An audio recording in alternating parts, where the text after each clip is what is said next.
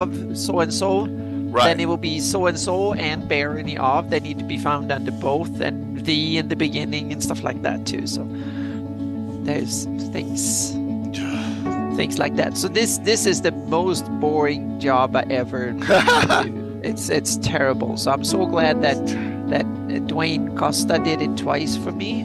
So he should have a gold medal and all that stuff. But yeah, that's good to hear. Yeah. So, but this is I probably have 10 more days or something like that of this, and it's terrible. But but it needs to be done because it's very beneficial down the line to have it. But it's the last time. I'm not going to do it this way ever again. That's for sure.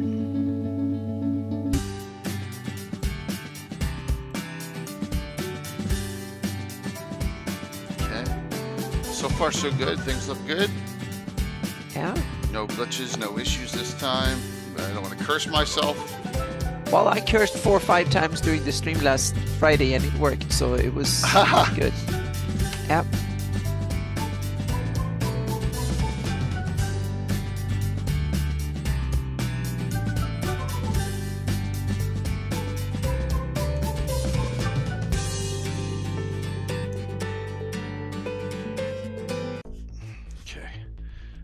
Good.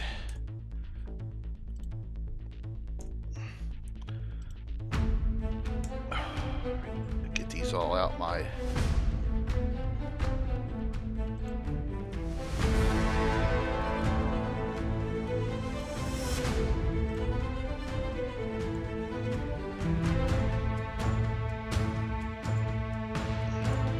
got a lot of fun discussion points tonight. I only did 4 tonight because I think we're going to get stuck on the second one, which is the top 30 of all time. I think that discussion is going to be interesting. But these have been so good because we found so much good stuff to dig into. And I found something that we could not explain on your map that now I know where it came from. Oh, yes. Okay. Yep, it's really cool. So I read it back in the day. Hey, someone explained it to me, and then I forgot about the whole thing. So it's kind of awesome. Yeah. What's up, Mike? You guys are all doing well. Finishing up the week, and then next week's 5 streams. But I'm going to be like hard pressed, but just because I'm going to be coming back from being away. Yeah, but that's the last before Christmas, right? Then you're off for the rest of the year. Wednesday's my last day of work for the year. Yep. But I just got to spend it down in Texas, down at our corporate headquarters. Some trainings going on. So getting a lot of reminders out here.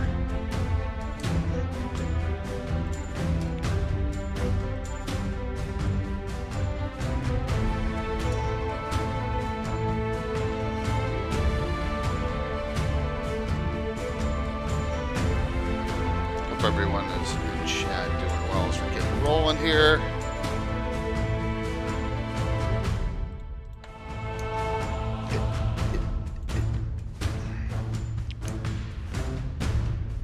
All right, it should be good.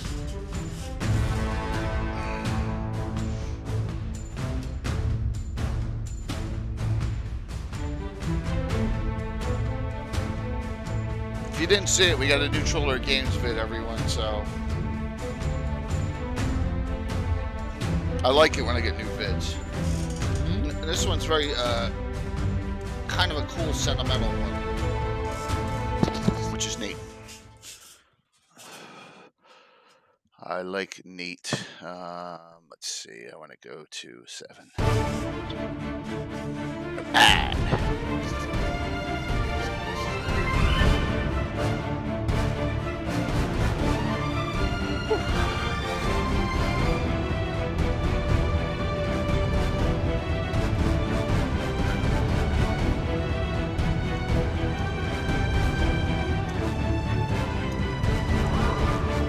Sound check out there. You guys can hear me?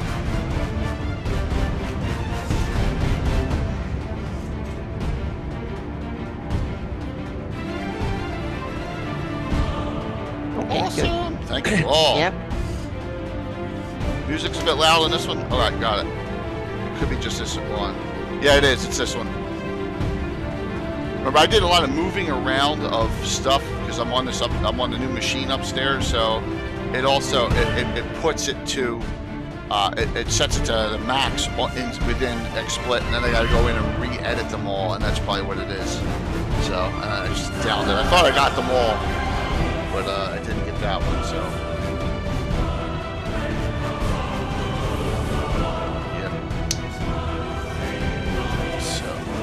Disc. Lots of good stuff here. Nice pile. Lots of Greyhawk content tonight too, and that's really good. Yeah. So, yeah. Are we starting to get up there in the numbers now? Yeah, so absolutely. Let's do this. There's the new ad. Okay. Looks kind of Disney-like so far. Yes, almost. Chuck did this. It's really nice. Wow.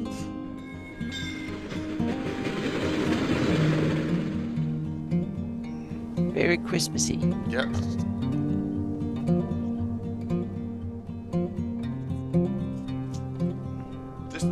And if you weren't on last night, this is still good. You can go, if you don't have them, go to a Troller Game store, and there's a download pack free. It's like 5 adventures, the Adventurer's Backpack, and the Player's Handbook, all free. I don't think Alex. I don't think he'd be able to get away with that. It's basically a compilation of all their Christmas cards over the years.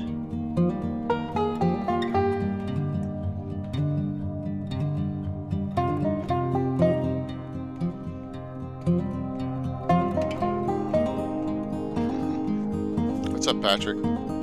Patrick, I have to admit something. You're not gonna like it, or maybe you don't care. I've eaten 2 bags of the potato chips already.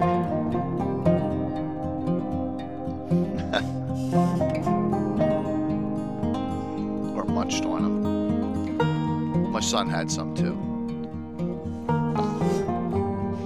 Well, the last bag I'm not touching because I'm gonna be gone for 3 days, and then the crew will be here on Thursday, so they can have it. I had too much. So, yes. Tim is MIA tonight right now, Troy. I'm not sure if he's going to be on. He really called in a lot of honeydew favors last night to come in last second in that game because he took April's place because April was really sick. So he did me a big favor. And hey, so John. now he's grounded for tonight. He's grounded. Yep. I guarantee you, especially all the old schoolers here, we're gonna have a little. I'm not gonna call it an argument, but I think you all should do this, and I'll explain. Maybe we should do a cannon fire post on this. I think it would be a good idea, but we'll get there. We got to really wanted Tim. Tim the Enchanter almost attacked the good guys last night, which was hysterical. He's so paranoid. He thought I was setting a trap for him. He's like, I know it's the people in the tower, and it wasn't. He almost fireballed them. Oh, that would have been great. So much I forget. Yeah. Yeah, it was hysterical. And thanks for all the you and Troy. Thank you for all the anti-hero DM points.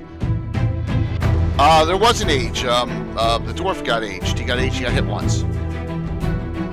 Rax got aged. I think what.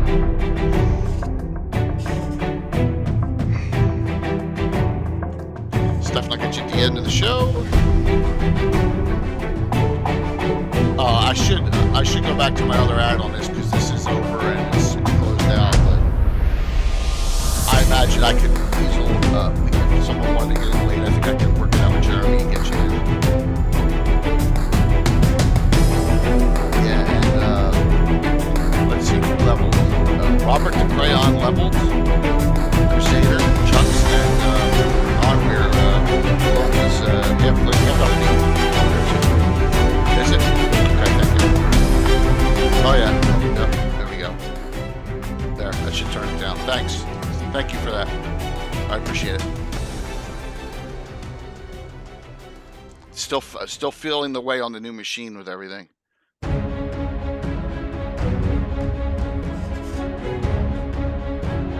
This is going to be a great discussion tonight, everyone. Some really cool things.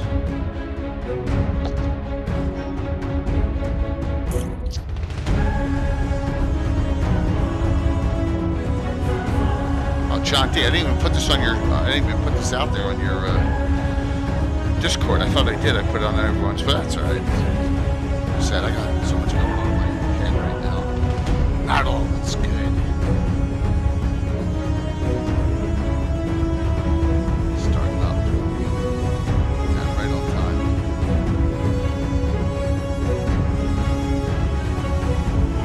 I think, Troy, one of your favorite adventures is in this, in the very first one, Cannonball, and that's Raiders and Black Ice. Hey, Phoenixy. Hello. Good to see you.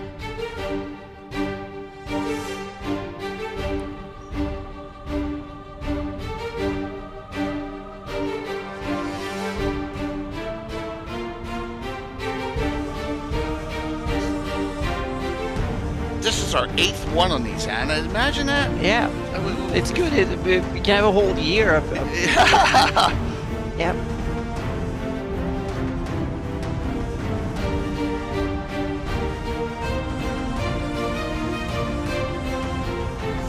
This will be a really nice discussion. Well, then I say that, and it goes awry or whatever, or ones that I'm like, you know what, I don't know about this show, and then they're great ones, right? It's always the way it is. Well, they were very useful for me, so I like them. Yeah. Yeah, definitely a good chat up. I tried to get. It was way too short notice. I've just been so swamped with stuff. But I was in consideration. I wanted to see if Eric and Mona could hop on, just at some point. But that was a little too last second. But that's okay. He's busy. Yeah. It's a Sunday night. It's tough.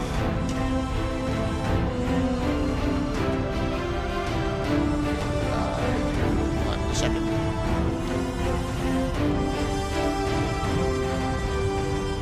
Troy wants hey Bill, what's up? So Bill and Master Crafter, Cannibal wants to put a bounty out on Tim the Enchanter. Isn't that entertaining?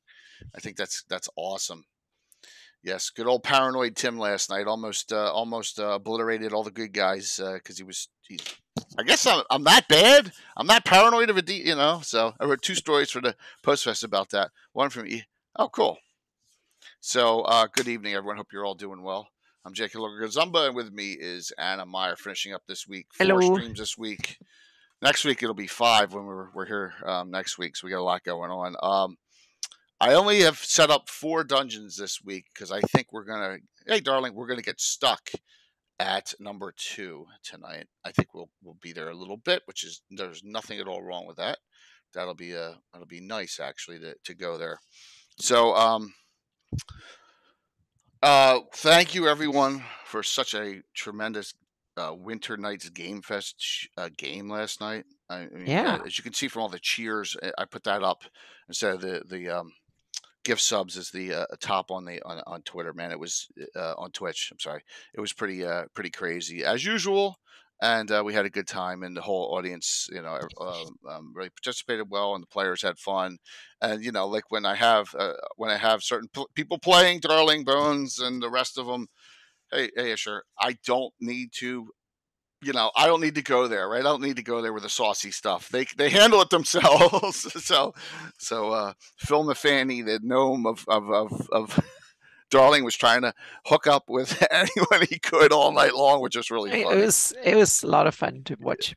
Oh, thank you. And so that's probably the only Saturday night stream we're gonna have. Yeah.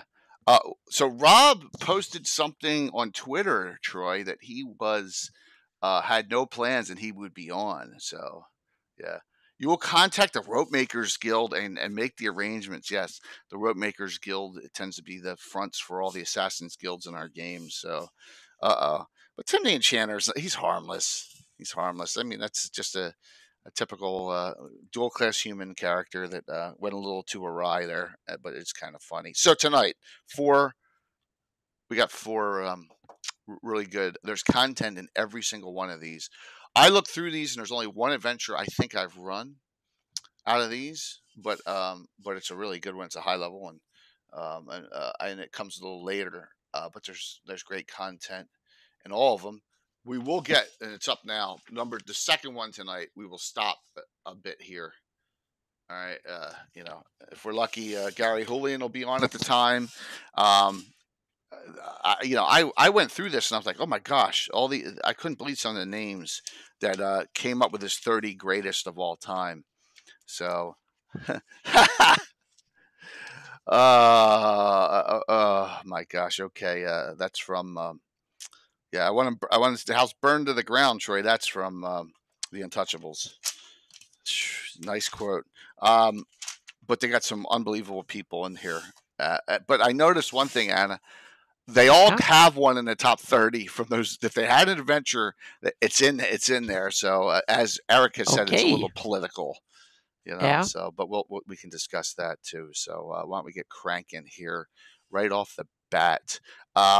You're gonna finally see the end of our wonderful Shackled City is finally going to end in these adventures. So cool. Let's see if we can start this off here. Found a YouTube who went over the top 30 in brief. Wonder if you see a top 50 with a 50th anniversary in some manner. I highly doubt it, Lando, because they don't want to go back to those old adventures. It's a different time. They put this is just me thinking out loud. They put the disclaimers on them and drive through. I don't think that's going to happen. I could be wrong. I could be way off, but I don't think that they're interested in that. They're more interested in subscription based things. So what do you think, Ann, on that?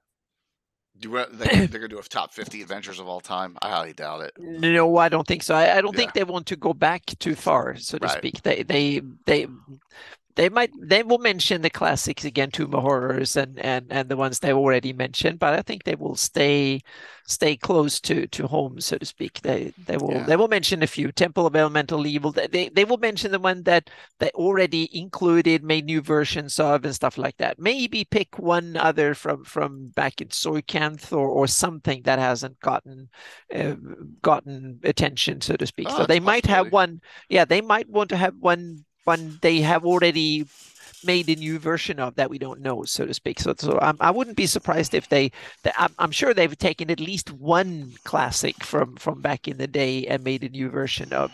But that doesn't have to be a Greyhawk one, so to speak. That might be something else. A whole bunch of reprints as possibilities tonight. Okay. All the giveaways that were not PDF, because I haven't gotten them yet from the powers that be from the con last night. So all the dice and all that's all packed up, and I'll be away, but my wife's dropping them off at the post. You'll get them, Tuesday or Wednesday, wherever you are. So we got getting all the giveaways going out. Yeah, I agree on that. Unfortunately, what you said there, I completely agree. Yeah, I think that they have something up their sleeve because it's a 50th anniversary. They need to have one from each decade or each edition or something like that. So, but they will get it, and they will make a new version of it and stuff like that, and they need to make sure it's not one of the real bad ones, so to speak. So, yeah. True Lando tells me the only portal has a bunch in there. Naz, there you go, 52 months. My gosh. And like I said, Naz won one of the two PDFs. I will get that to you as soon as possible. You and Cardman. So, so we got here, and look, I know Keith Baker shows up here, and Keith Baker was on Blue Box on Wednesday. Anna was talking to him, so we actually have but it's not a Greyhawk, of course. It's an Eberron, I believe, which is okay. And then we got a Chris Perkins one, which is Shackled City. In this first series. But Raiders of the Black Ice is right there. Wolfgang Bauer. This is Greyhawk, right? All day long. So, oh, yeah, you're right. That was Richard, not Keith. Thanks. Oh, my gosh. Richard Baker. Yep. That was Keith Richards. Not really. My gosh, my brain is off. So, look at that. Carlos is on, man. Good to see you, dude. Carlos, awesome. Well, Carlos, Hello. you sit tight because in 15, 20 minutes, I'm going to give you my top 12 from my campaign that's published, in my opinion. Okay. I'm going to go from 12 down to 1. After we'll talk about the top 30, actually, and then I'm going to give you my top 12. Write down, and you guys can all argue with me. That's great. But I'm going to just tell you what my thoughts are on mine. And so, Carlos, if you're not working and you wanted to hop on and give you some of yours, you're more than welcome to, man. It's great to see you. Yeah. Great to see you, man.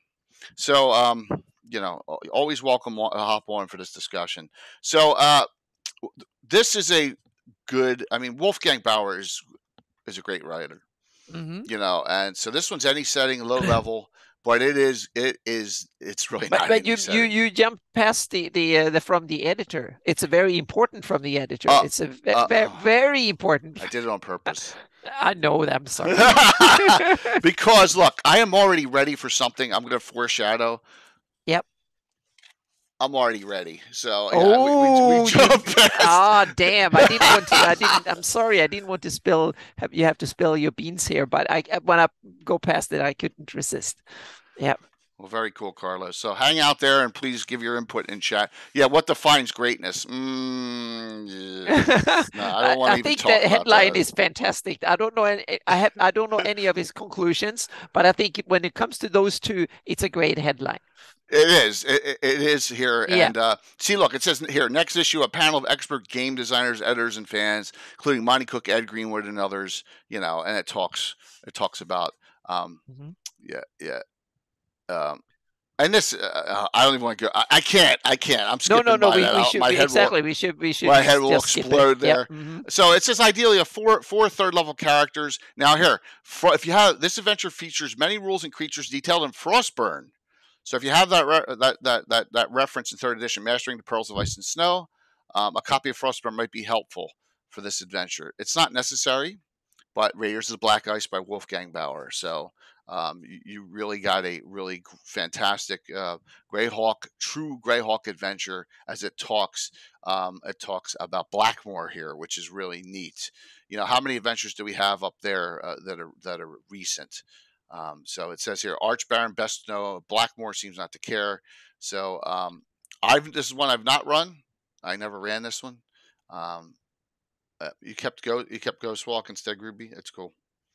Let me take a look and make sure. I can go over to there real quick. It's not a problem. Let me go to giveaways here.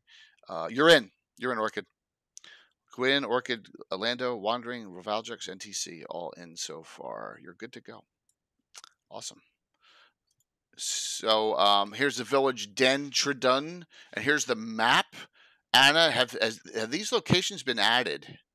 I think they have. Here's I'm Tonsborg. looking. I know Tonsborg's on there, right? Oh yeah, and the Frost Citadel, Brink Islands, Tusking Strand, Blackmoor Bay, Mosshold. Yeah, I think so. Yes, I think so. This looks familiar to me. Okay. Yep.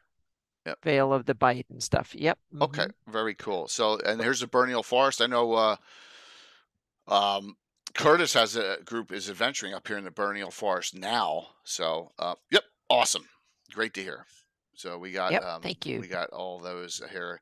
A Desperate Plea, and this level's really fun. Always, third, fourth level. I like third through seventh. A nice map of Tonsborg. It's kind of the sweet spot of D&D in many ways. Yeah, even in the old school days. I mean, I can do ninth, no problem. My problem in old school, I guess it is everyone in fifth edition, is you get to 13th. It's just hard. It's hard. Rounds take longer. Hey, Kern. But yeah, absolutely. So you got an adventure right up there now. You can run, and it is all the things you think you're going to come across. We have snow goblins up here, wargs, frost folk. So and you got you're going to be headed into the land of black ice, which is neat. And here's some of the special rules for weather. We got a weather table with blizzards and snowstorms and stuff. So yeah, that's true. Yep. Oh my gosh. That's wrong, Troy. The blue bears. Yeah. Yeah, the blue bugbears and the Yeah. clubbers. So and once again, there's actually mammoths up here, woolly mammoth, right? Hmm. So we have we don't they're not dinosaur era, they're still the mammal era there, entering the land of black ice, and so you got some cool things. Snow spiders, that's another new thing to see. Check out the lichen. What page? Oh, here they are. Snowflake lichens. 1 to 8 -3. Let's see what they do here. Cold aura. Any creature within 10 feet of the plant must make a DC or save. So it burns you with frost. So frost burn. Yeah, Numbing but touch. that's Ooh. realistic because you get this kind of burn cold sores. It burns in real life too. So Wow. yep, And this is from you get plants. burns. Yep. Yeah. This is from a lichen that lives up there in that area. That's neat. That's a cool. Yeah, like I said, Wolfgang has always written great adventures. And here's the Frozen Citadel, um, which is coming up. I love this picture. I love the purple hue on Yes, this. yeah, exactly. That Yeah, that illustration is really cool. I like one of my the favorites. mm-hmm. Absolutely one of my favorites there. Let's see what we got here. I'm just hitting some shots. So, Snowflake Lichens hundreds. Well, you don't want to go there then. And it's all stuff that lower level adventures can handle here. Here's a really cool item, the token of the mammoth. Ammo natural armor, but you get to speak with animals ability with it. So alternate characters who attacked or help slaughter the mammoth or its calf find that the token is not magical in their hands. So if you did bad things, and you can't use it, which is cool. Frozen Citadel maps. Maps are always great in this era. Fantastic mapping. Lots of frostfolk and zombies wandering about here. So more frostfolk. Wargs, direwolf. There's your first direwolf there. Snow goblins, all within this locale. That's a. Let me see what is that? Is that a? It looks like a golem of some sort. It's a Clockwork golem. Okay. Yep. Cool. I like clockwork creatures. Mike Merle's had that one, Durgam's Folly, that I placed in the Shieldlands. So once again, they give you if you're into weather effects in your game. It looks like I'm sitting low on this. I'm sorry, it's driving me crazy. There we go, a little better. You have your survival on the ice abilities here, which is neat. The nimble right. That's it. This thing, the construct 10. So a 10 hit die creature going against third and fourth level characters is kind of nasty. Yeah. Yeah. So, but it's a good picture of that. It has an Eberron feel to it, but there's constructs all throughout Greyhawk, and your modifiers depending on what you have. If Boots of the North are one of the best items in old school you could have at this point, because that makes you immune to cold effects. Period. So, yep. And then it is severely cold up here. It gives you overland movement rates, which is neat, and skis, dog sled, really cool things for thought process that a normal adventure, because Greyhawk's so temperate, you don't think about, and that's a Well, neat. the parts we normally are in the mid to south parts, this kind of nice and cozy, but up there it's cold. Yeah. Rexelis, I have not played in the Blackmoor. I have not, but I know there's a lot of people that have. A lot of the group. Not sacrilege like putting a Dragonborn in a Greyhawk game. Anything for charity, Troy. See, that's all I can get away with it there. So, and it gives you a little background on Wolfgang, but and how to scale it. But yeah, third level is the sweet spot on this, and the cartoon here of she's using this guy's arm to make that's pretty crazy. So yeah, so there you go. A really cool adventure for low level that is specific to Greyhawk and specific to a very out of the way place that most of us don't adventure in, which is cool. We're great for a Blackmore base. Yeah, absolutely. I agree 100%.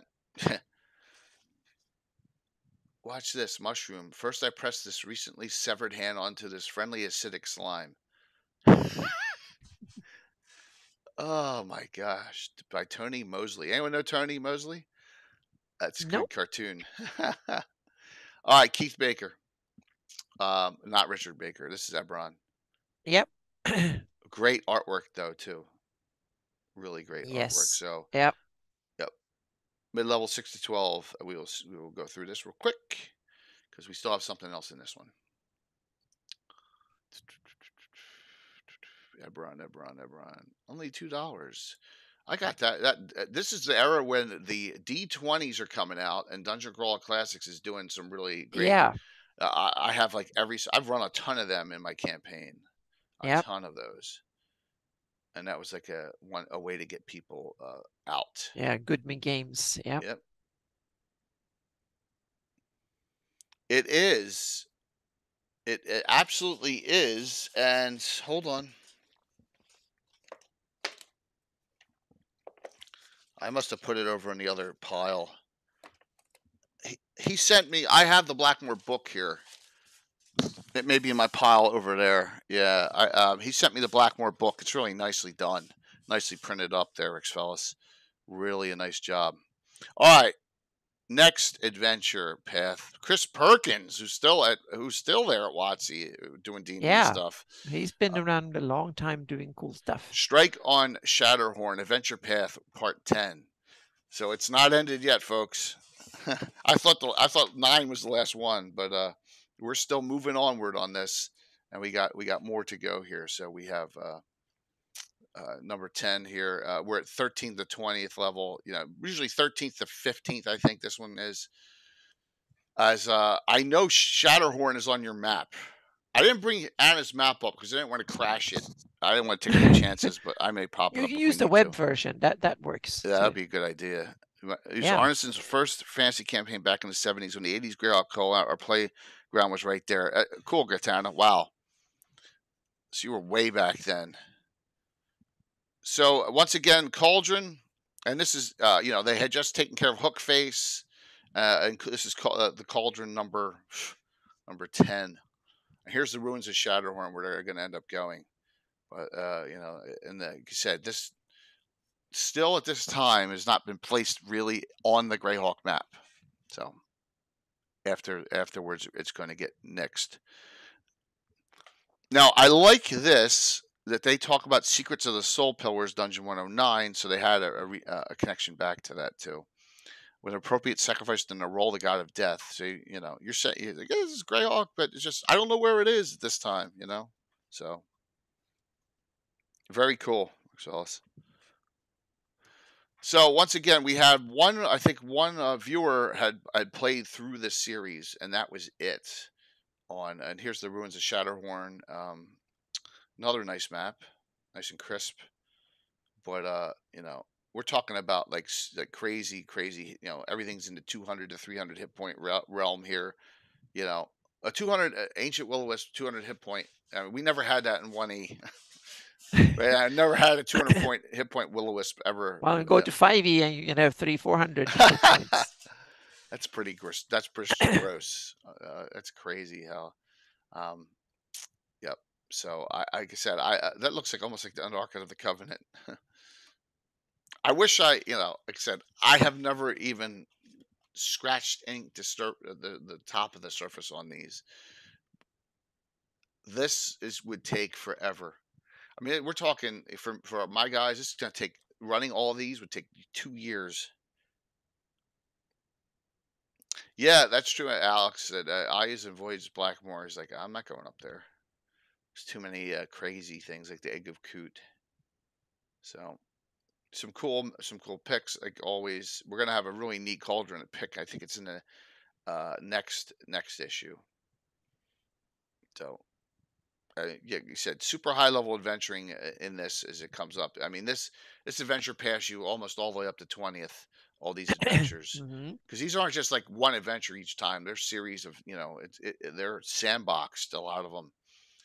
So you're really, going forever and ever and ever. By the time you're done, you are almost 20th. And I guess this is the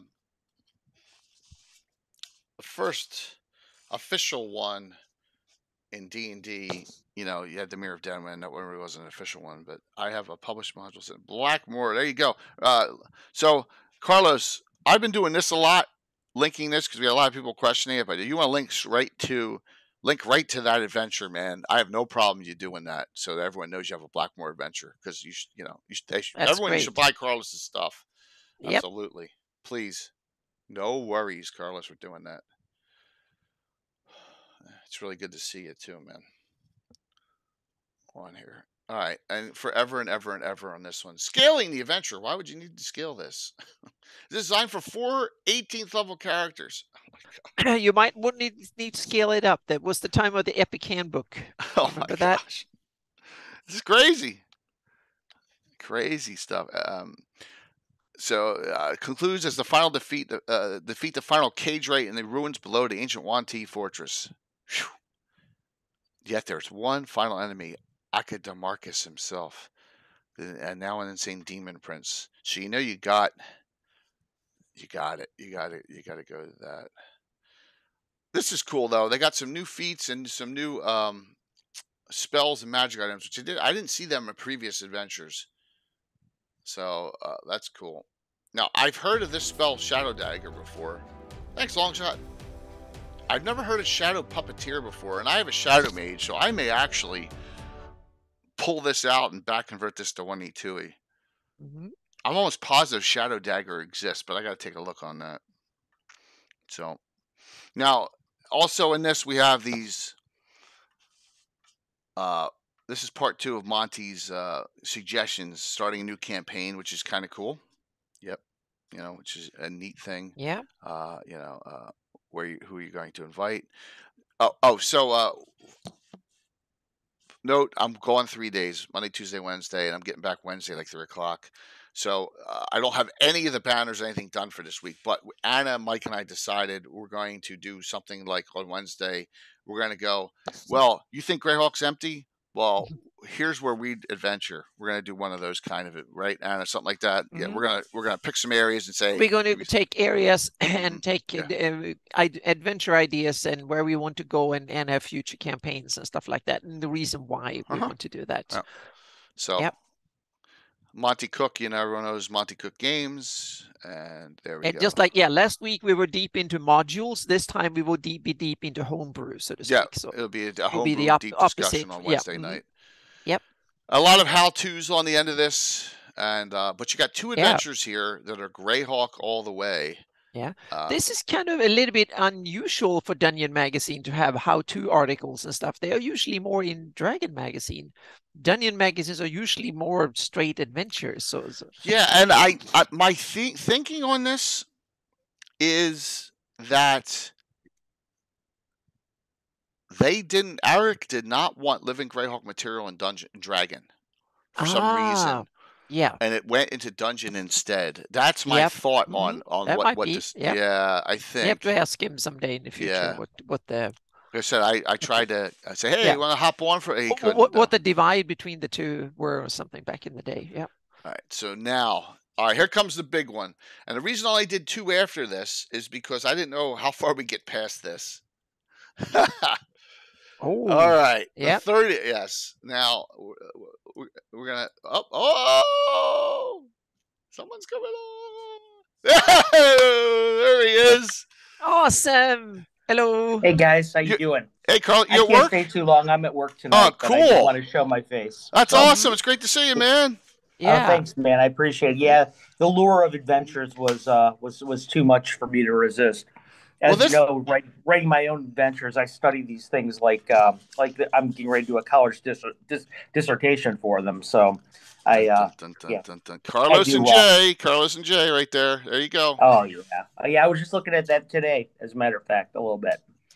Yeah, just gotta keep it cranking, man. We're all rocking and rolling here, Carlos. I know your adventures are fantastic and exciting. Oh, thank you so much, man. Yeah, definitely. I've got a couple of them that haven't actually gone on sale officially, so here in the next year. I've already got two under my belt that are ready to go and everything like that. And I've got a special surprise for the community planned here as soon as my artist is done. So that's I've fantastic. got some good stuff ready. I want to talk to you about one thing I saw you post, and I agree with you 100%, and that is AI art. You're going to stick with Oh, okay. yeah. And you have you listed like 10 artists or something, I and did. why don't you talk to the community about that real quick if you could. Yeah, sure. Yeah. It's really kind of off topic, but I don't mind talking about it. No, please. As everybody here probably knows, I'm Carlos Lysing. I'm the owner and lead game designer for Castle Entertainment. We write Greyhawk modules,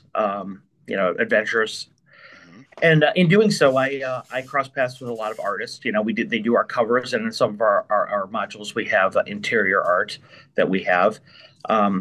As you begin to work with artists or cartographers or colorists or layout people, wherever they might be, you start to develop personal relationships with them. And AI art, it's a great innovation. I think it's amazing. I think it's beautiful. I think it really brings the ability. I think one thing that a lot of us always wish, like myself, I always wish I could draw. I wish I could be an artist. It would have saved me so much money and so much time, but it's just not my skill set. I kind of went the other route and did, I went to be a writer. I painted with words rather than with images. And I decided at some point in time that I would let, the people that were artists and cartographers and everything be artists and cartographers, and I would retain them to do those pieces of my module and let me do what I do best, or what I think I do best, what I do better than most. Let's put it that way. But anyway, what AI art essentially does is it's trained. It's a program that's trained by feeding examples of art into it. Now, on its face, that doesn't sound so bad. But what ends up happening is, let's say that Jay is an artist, and I feed his entire portfolio into there. Well, I can make an AI that will, draw like Jay. But what happens to Jay?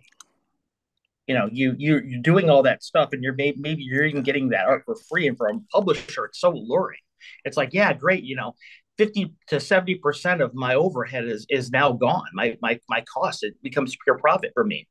But is that worth putting Jay out of business, especially if I have a personal relationship that I've cultivated with him? The 10 artists I mentioned were all Castle Entertainment artists. They've all done stuff for me in the past. I missed a couple people. I realized in the after my post, I didn't do that on purpose. But my point was being that I wanted to make a stand, and I wanted to tell everybody that Castle Entertainment is never going to use AI art. And it's not because I have anything per se against AI art. But what I do is I love my friends, and I love the art community, and I realize that that's a person's livelihood. And it's important to me to make sure that those people can eat and feed their kids, and have Christmas dinner like everybody, Need Fest dinner like all the rest of us. It's important to me that those people have the ability to make a living. They've breathed life and soul into my work through their art and their cartography and everything like that. I'm not going to take food off of their table by resorting to AI art. And essentially, even though I think it's a great innovation on its face as far as technology goes, it has the real potential to kill the art community.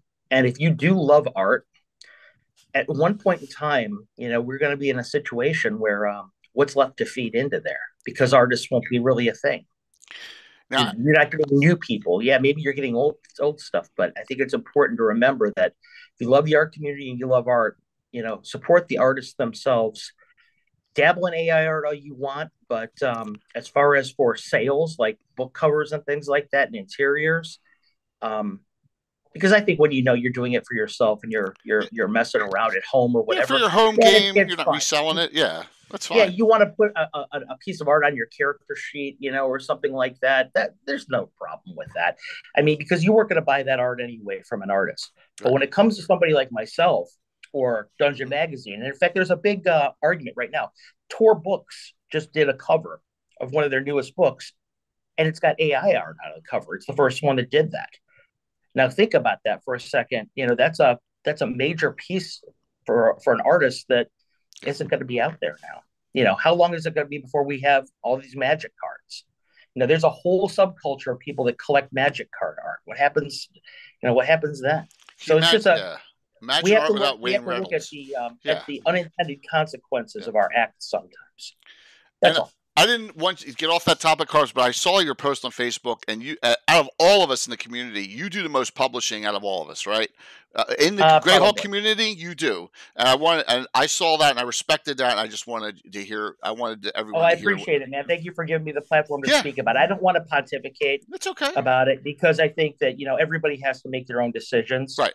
But I do think that having an informed decision like that, hearing the counterpoint from somebody is useful on that level. And by the way, if people are talking about this right now in the chat, I have no ability to see the chat right now because I'm on my mobile and I'm doing Zoom at the same time. So forgive me if I'm not answering you directly. No, we're good. But we are good.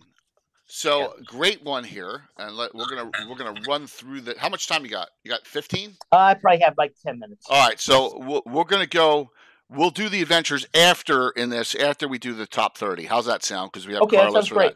All right, let's do that. We'll do the top 30 here. So as I scroll through, the amount of work that went into this, as Gary Julian has told us, and Eric Mona, one of the 30 greatest of all time. Eric Mona, James Jacobs, and the Dungeon Design Panel. Listen to these names, okay? You got Keith Baker, Wolfgang. Eric Boyd plays in my game now, right? I'm like, wow, Eric. Andy Collins, Snowlock Snowball Swarm, right? Monty Cook, Bruce Cordell, Ed Greenwood, Gary Julian, Alan Kohler, Mike Merles, Perkins, Clark Peterson, Chris Pramus, Jane Rabe, John Ratliff, Bill Slevacek. Wow. I mean, what an unbelievable group of people. Still take it very hard that I wasn't invited in the past.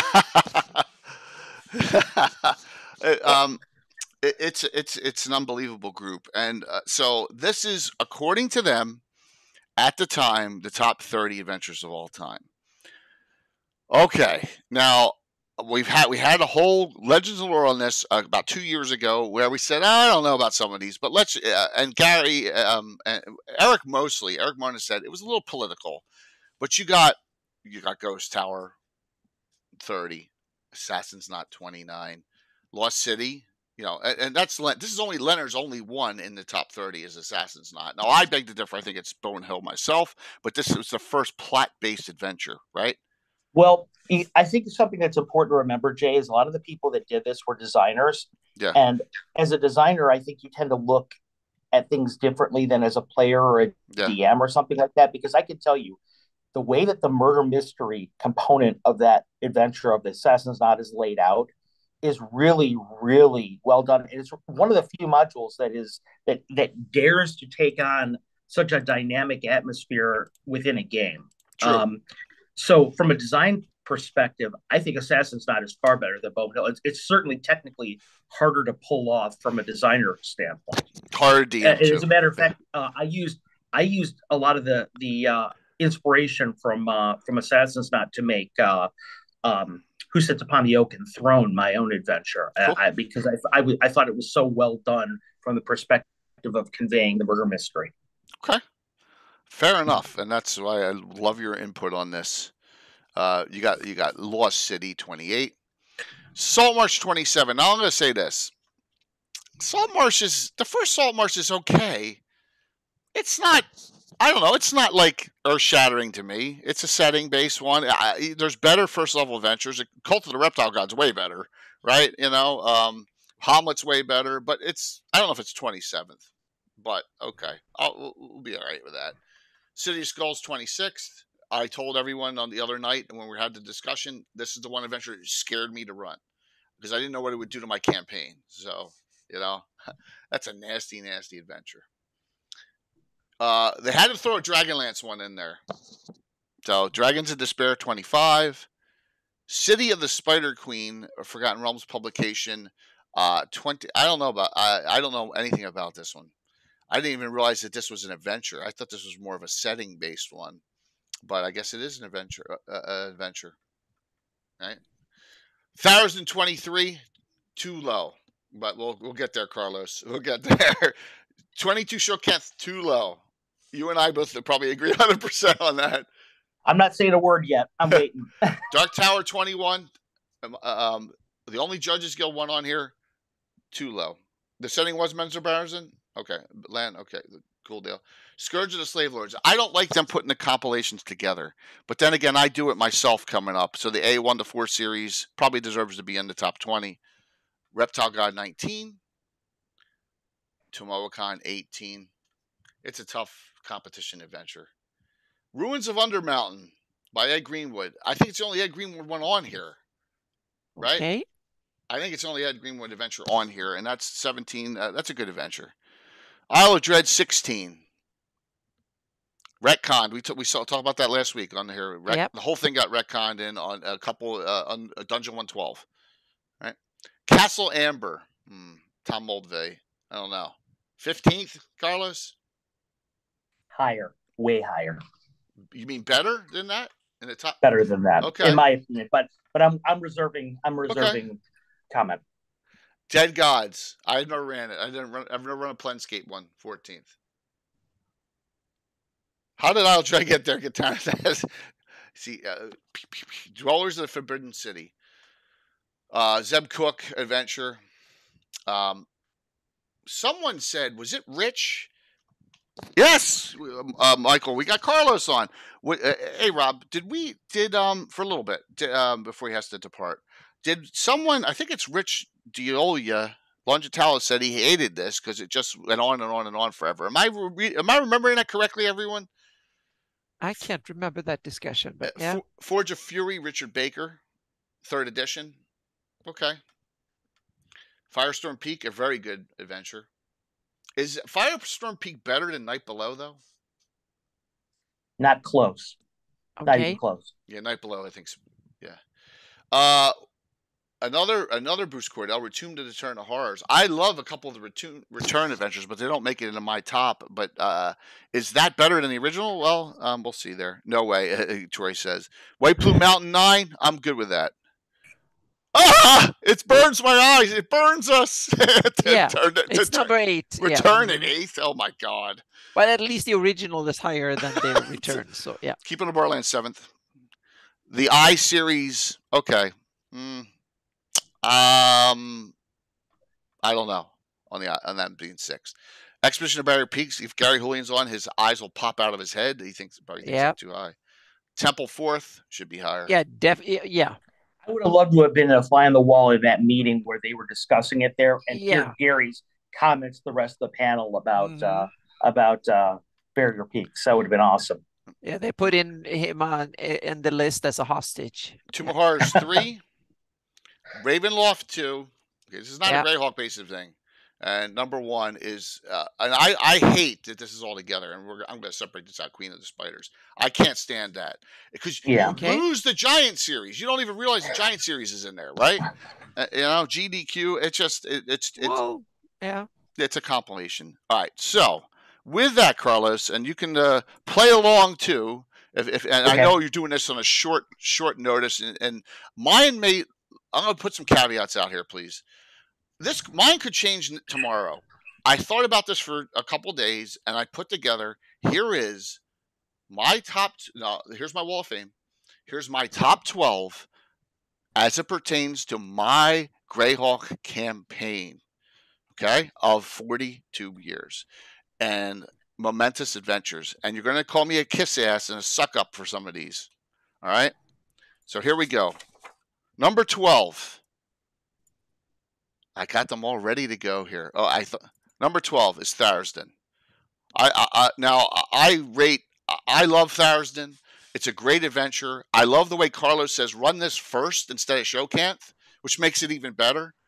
But Shokanth is way higher ranked. But Tharizdun, we're talking 12. 12th is pretty respectful in itself. Now I know you're all going to yell and you're all going to say, "Well, this is what I suggest that everyone in the community." We put a post fest and we all do this top 12, top 20, and we see where everything falls. All right. So that's my 12th, Carlos. Bonus points for including Castle Entertainment modules. Yeah. I'm just kidding. I couldn't, for me to put, I should have put holes in there, but I couldn't do it. I couldn't. It's fine. It's a little bit self-aggrandizing anyway. So I get it. Number 11th is a published adventure in Dungeon. Okay. Number 11 is Citadel by the Sea. Oh. Okay, it's a wonderful, wonderful adventure, and I can't even imagine how many times we placed this in the southern Keel Land, and it is a fantastic adventure. And the Alcarg, the Elf Slayer, the Spear, I just love it. It's the only one that's not in the regular publications. I put this at 11. All right. I know I went off the little path on this one, but I had to give it its props. A lot of these are low level adventures because that sets the mindset for your players, and you're like, it's the initial adventures are the most memorable ones.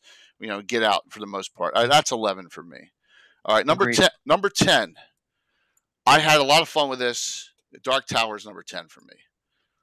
A unbelievable adventure. Long. Janelle Jacques did this, and I'm not going to go through the whole thing, but you got to go all the way down to go all the way back up, and there's some really cool things. We placed this in the Keel Land Grand March border as well. Like I said, you all may have say, oh, I that's not a Greyhawk one, but remember, this is what I ran in my Greyhawk campaign. All right, that's number 10. Jay, I realize you haven't gotten to the top yet, but Dark Tower over Teagle Manor, really? I never ran Teagle Manor in my campaign. Okay, never mind then. Good point. That's a good point. And Tim would probably put Tim would probably put these, like, if Tim was doing this, he may have Teagle Manor and Dark Tower both in his top 5 or 6. Right? Yeah. So Tim ran Teagle Manor for me, but it wasn't in my Greyhawk campaign. So I can't. Yeah, it's a great point though, and I appreciate that. Number 9, Return of the Eight, the only 2E adventure. And Carlos, you and I, this is funny. You came on. We've talked about this a lot. How you had to make some changes to add in some new things. You got three brand new members. If you don't finish this adventure, what happens to your campaign? Tensor doesn't come back. Yeah, it's radically different. And by the way, I think that's too low. Okay. I think that's one of the greatest adventures ever written. Okay. I respect that a whole bit. It is on my wall of fame. Maybe I should put this a little higher. It is a great adventure. And there's tough competition at the top though, so I get why you didn't have that near the top for yourself. But for me, that one that's tough to beat. It is. It's a really good one. Roger Moore, and we had him on. So I am Gitano, and that's the thing. And this next one, now you're going to say you're breaking your own rule. Remember, I'm a kid. I didn't get the G1, G2, G3 by themselves. I had this one. So this is Against the Giants is number 8 for me. All right, the Giants, because I had the adventure this way. I never had them separate. When we bought them in 1980, it was in this, or 81, it was in this grouping already. So Against the Giants for me is number 8, and it's just. It's a fantastic, and at the end there's Drow at the end, and Clavra is at the end of this, and D3, and G3, and all sorts of tentacle rods in the end of this, stuff that to this day that you see in a lot of other things. What are your thoughts, Anna and Carlos, on me using G3 instead of just G1 through 3 instead of G3 or something like that? I don't really necessarily. I can understand why you would do that. I think though that if you were going to split them up, you would find that there's a couple of the modules in G1 through 3 that would make your top 5, and you may find another one that's down like 10. By the way, I think that's a top 5 module. Okay. If you take it as a whole. Well, and I agree that it could be a top 5 on another given day. From a design standpoint too. Maybe it's not everybody's favorite of the 3, but from a design standpoint, boy, do I admire the hell out of G2. Glacial Rift, yes, just from a cartography standpoint alone, changed a lot of the game. And having that Remoras in the middle, yeah, exactly. Stuff. Oh my god, that module is brutal. Yeah, it's brutal. Everything encased in ice, all those people, it is really. You're absolutely correct in it being a brutal. I think they all have great merits. They do. Yeah. But I just meant I want to say that because I discussed earlier how sometimes I look at these things with two minds. One is just enthusiast of Greyhawk and as a player and as a DM, but the other one, there's a part of me that looks at them as a game designer, and I think about how innovative they are or how they problem solve as far as being as creating an adventure. And I'm like, yeah, that one. There's a lot to admire about that. And for me, G2 is really very it's very inspirational from that respect. Excellent. Number 7, Len, Secret of Bone Hill. Now the reason I say that is I have taken, I don't know how many times I've used Skelters and Zombiers in my game. That alone, two unique monsters, undead monsters that I've utilized over and over and over again from here. The mixed potions, finding them that are already pre-mixed, just some genius stuff by Len. The Church of the Big Game, just some, and it's a sandbox. It's a setting area that you can adventure in. Yeah. So, that's my thought of it over. L2 is really good, but if I had to choose between the two, I just love Bone Hill. I think it's just such a great entry level adventure. Even though it says levels 2 to 4, you can start out level 1 because there's a lot of things on the outskirts you can do. So, any thoughts on that? I know Carl should level L2 for the plot, but that's okay. I mean, I don't want to be too controversial, but Bone Hill wouldn't make my top 20. Okay, that's okay. Yeah, I'm not a fan. Okay. Number 6. Everyone's going to make the kiss ass. Expeditions to the Ruins of Greyhawk. Okay.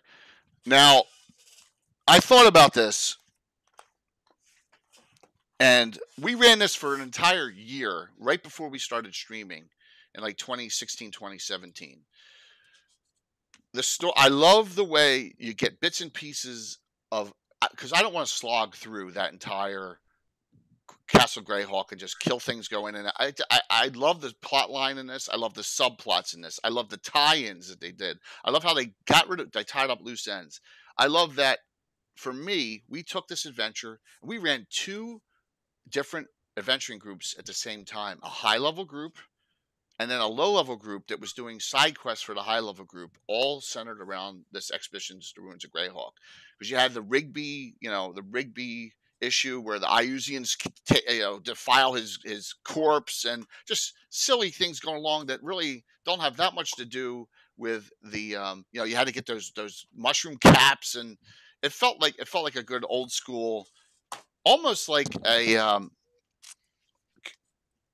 World of Warcraft thing with all side quests going on. Not the style of the game, but just how many different quests you could do. The whole Geomorph's plan works well with Durin Forge. So, Carlos, what are your thoughts on me placing this one that high?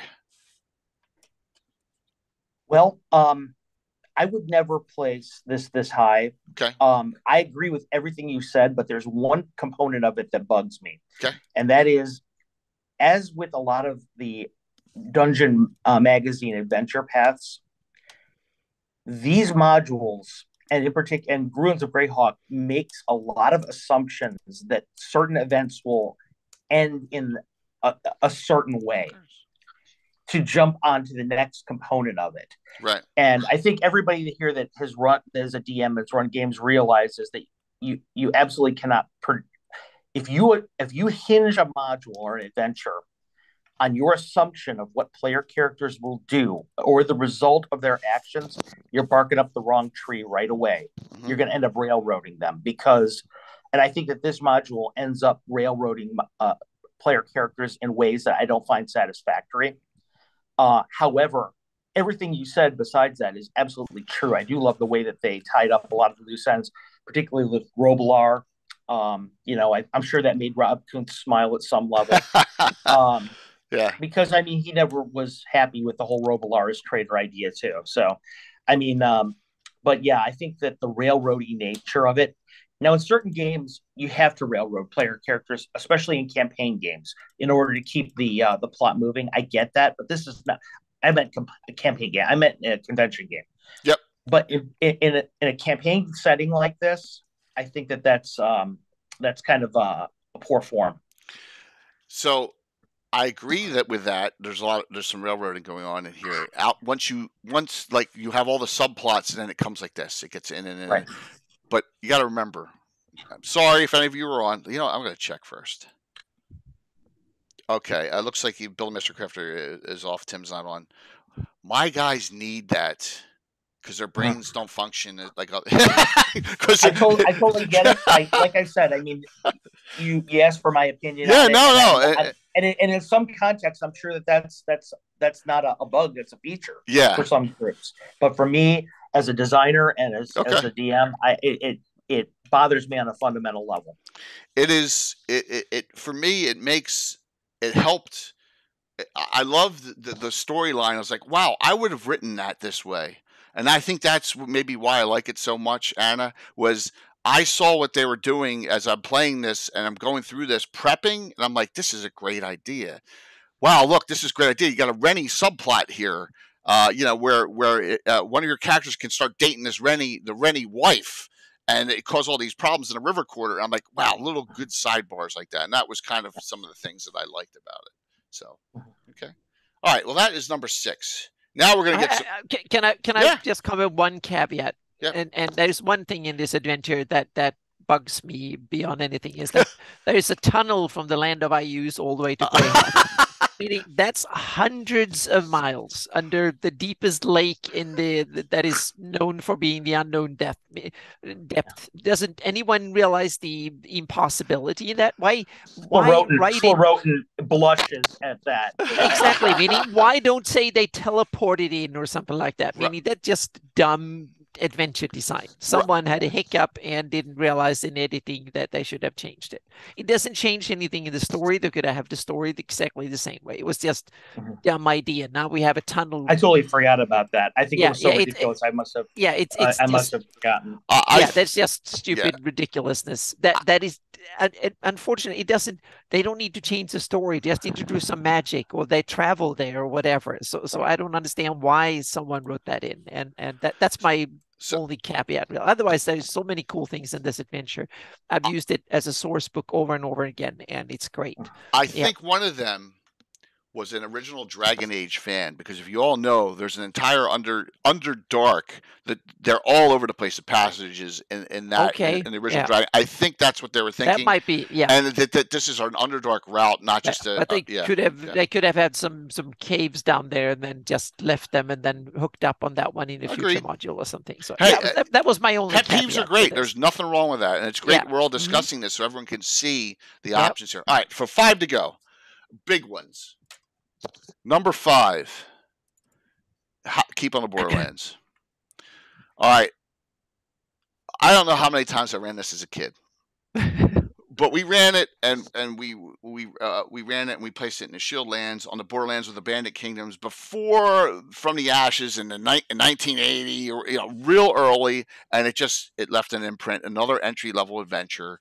It's not a Greyhawk adventure to start, but it's Return to Keep on the Borderlands is Kendall Keep. But this one, I mean, what a great start off for your first adventure ever. I mean, I never ran In Search of the Unknown, but we ran to Keep.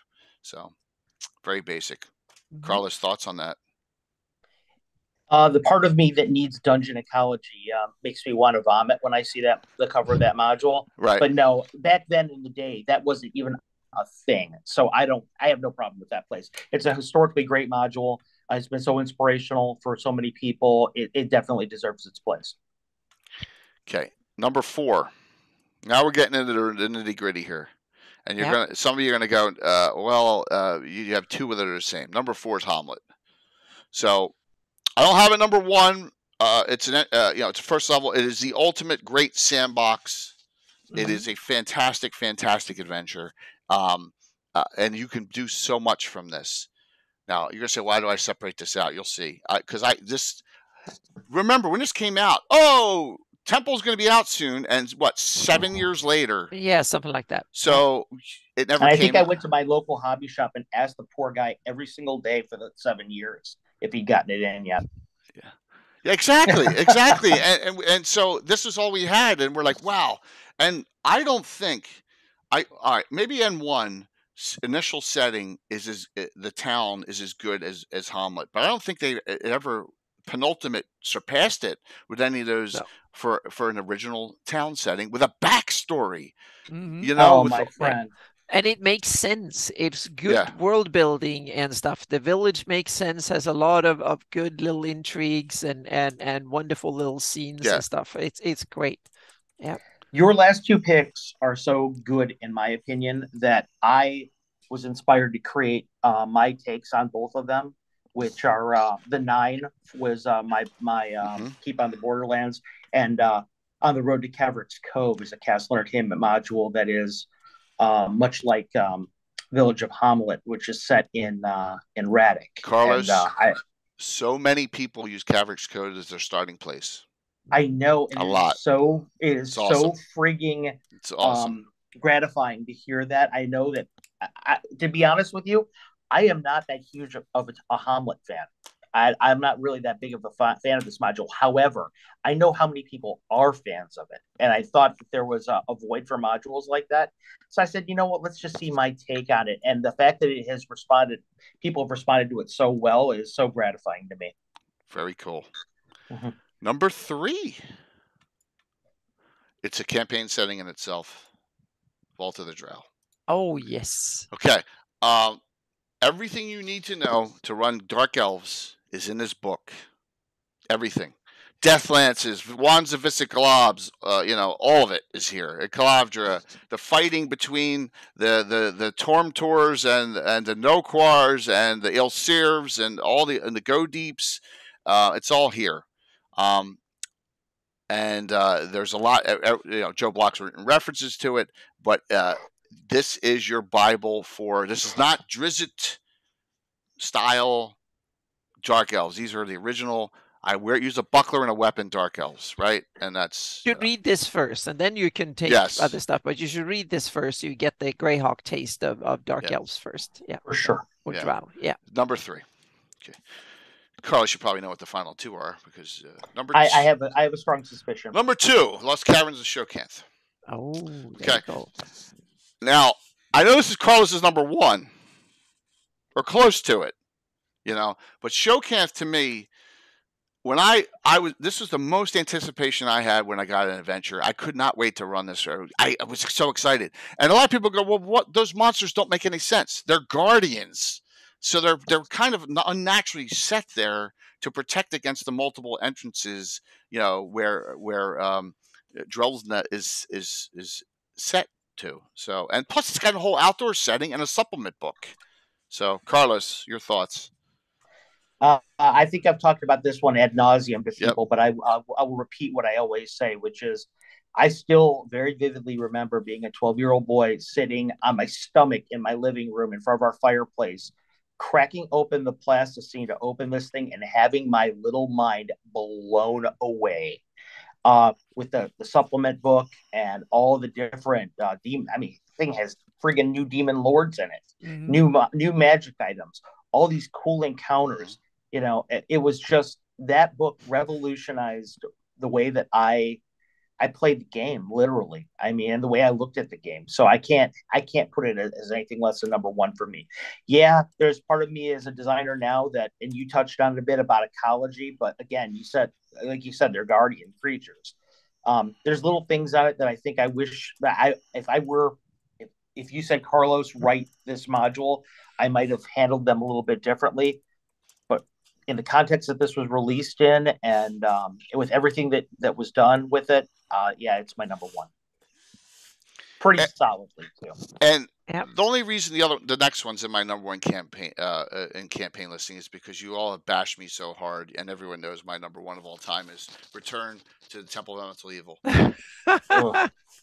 Sorry, it's not. So we go. It's Temple of Elemental Evil. Now you say, well, Hamlet's in there, but I'm talking the Temple of Elemental Evil part, everyone. Now, and a lot of people go, well, the nodes suck. Well, I know the nodes suck. I don't care.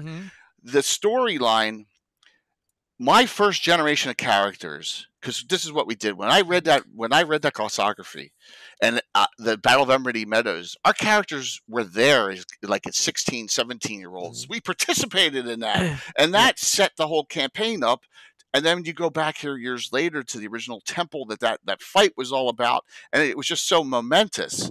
And I waited 7 freaking years for this thing, right? You know, and it's unquestionably Greyhawk. It's unquestionably as Greyhawk. well.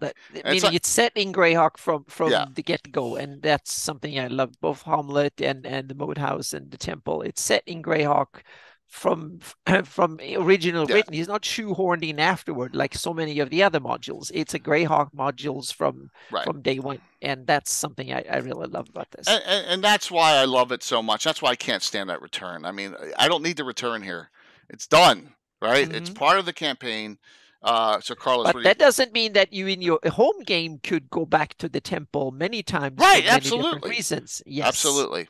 For other adventures and other reasons after an epilogue or something going on. We've had that happen. We've had a resurgence of we had an Earth Elementalist try and restart the temple in an adventure not like 5 years ago, and they went back, and so we always have that. So, Carlos, your thoughts? As I find it's all the way back here. When I was like 22 years old, I remember I took a girl that I was dating at Bowling Green out to dinner, and we went to a steakhouse. And she's looking down at the menu, and she says, "What's good here?" And I said, "Well, I'm looking up and down at the menu." I said, "I've heard that the chef makes a good filet mignon. Why don't you have that?" And she looked at me and she's like, "I can't stand filet mignon."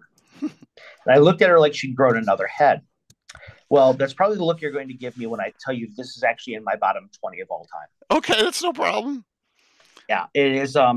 Much in the way that horses are for courses. I think that some people love things that other people hate, and vice versa. This is my bête noire. I really don't. I've never been a fan of this module. Got it. I thought it was a massive letdown after the amount of time we waited for it.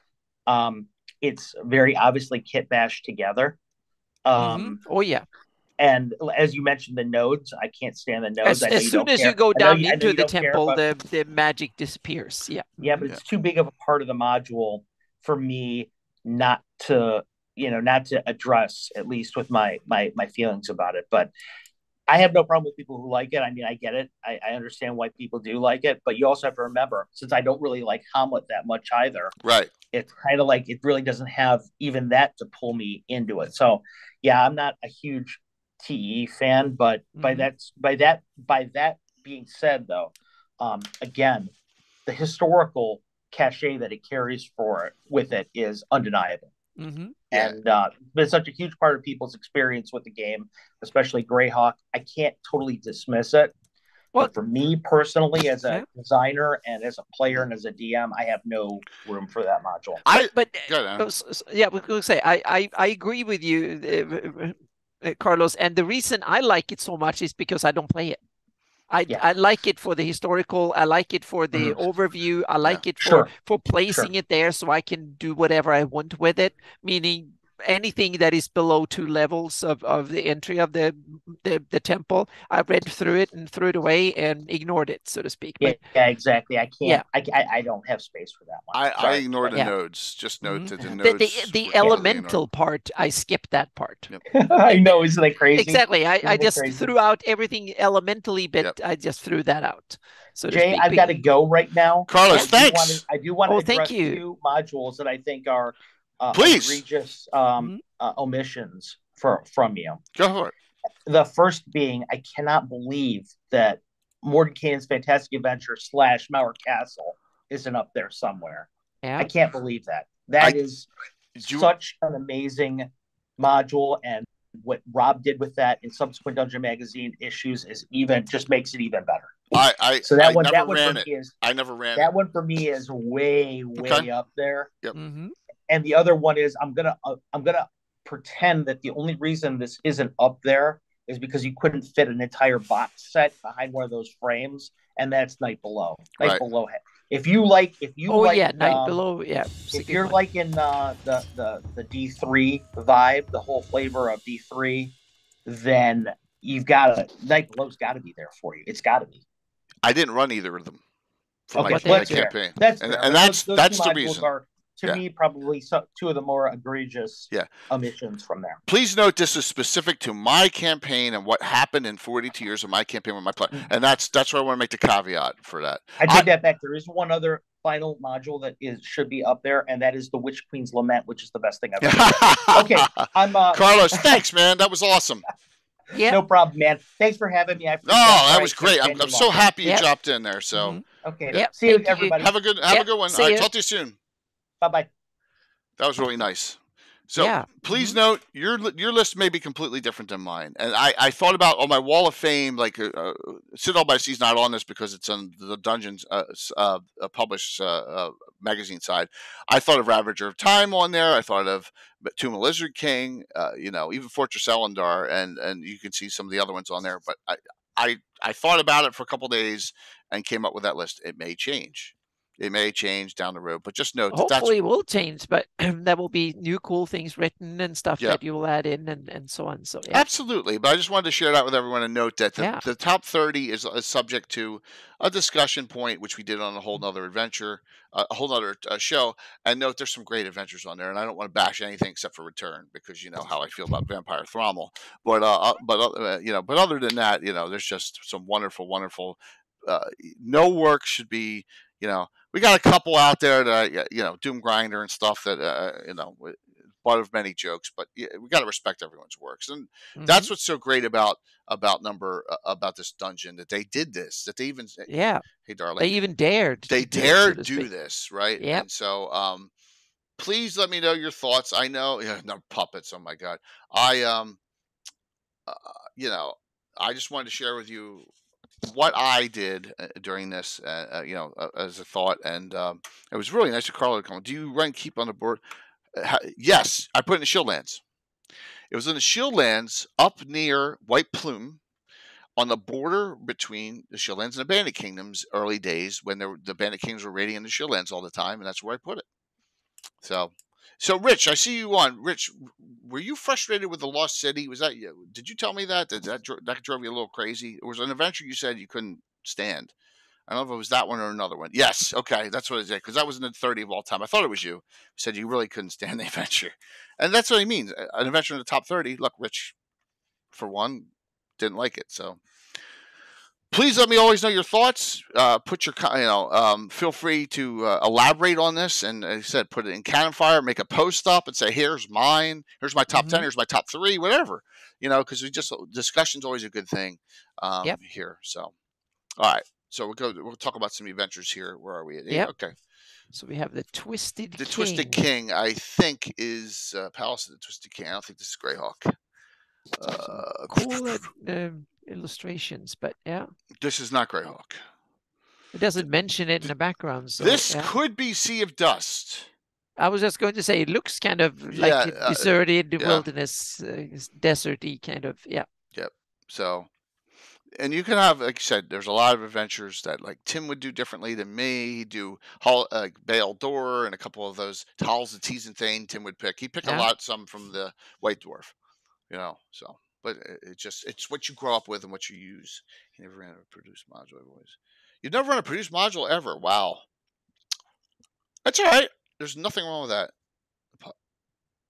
Wondering endlessly. You're in my camp. I read them, but I don't run them. Yeah. When you're running it, so when you're young, when you're a kid, and you're running, and you're in 1980, and it's a Greyhawk adventure. You have to run it, right? You have to do it. I never got the except for Hamlet. I ran it out of I read through and ran it, and the moat house and the first bit of the temple, and then I skipped the rest and improvised. I forgot to tell Carlos that the last three adventures was all prelude for his one with Slippery Keta. Well, dun. All right, Sonic's adventure. Okay, not Greyhawk.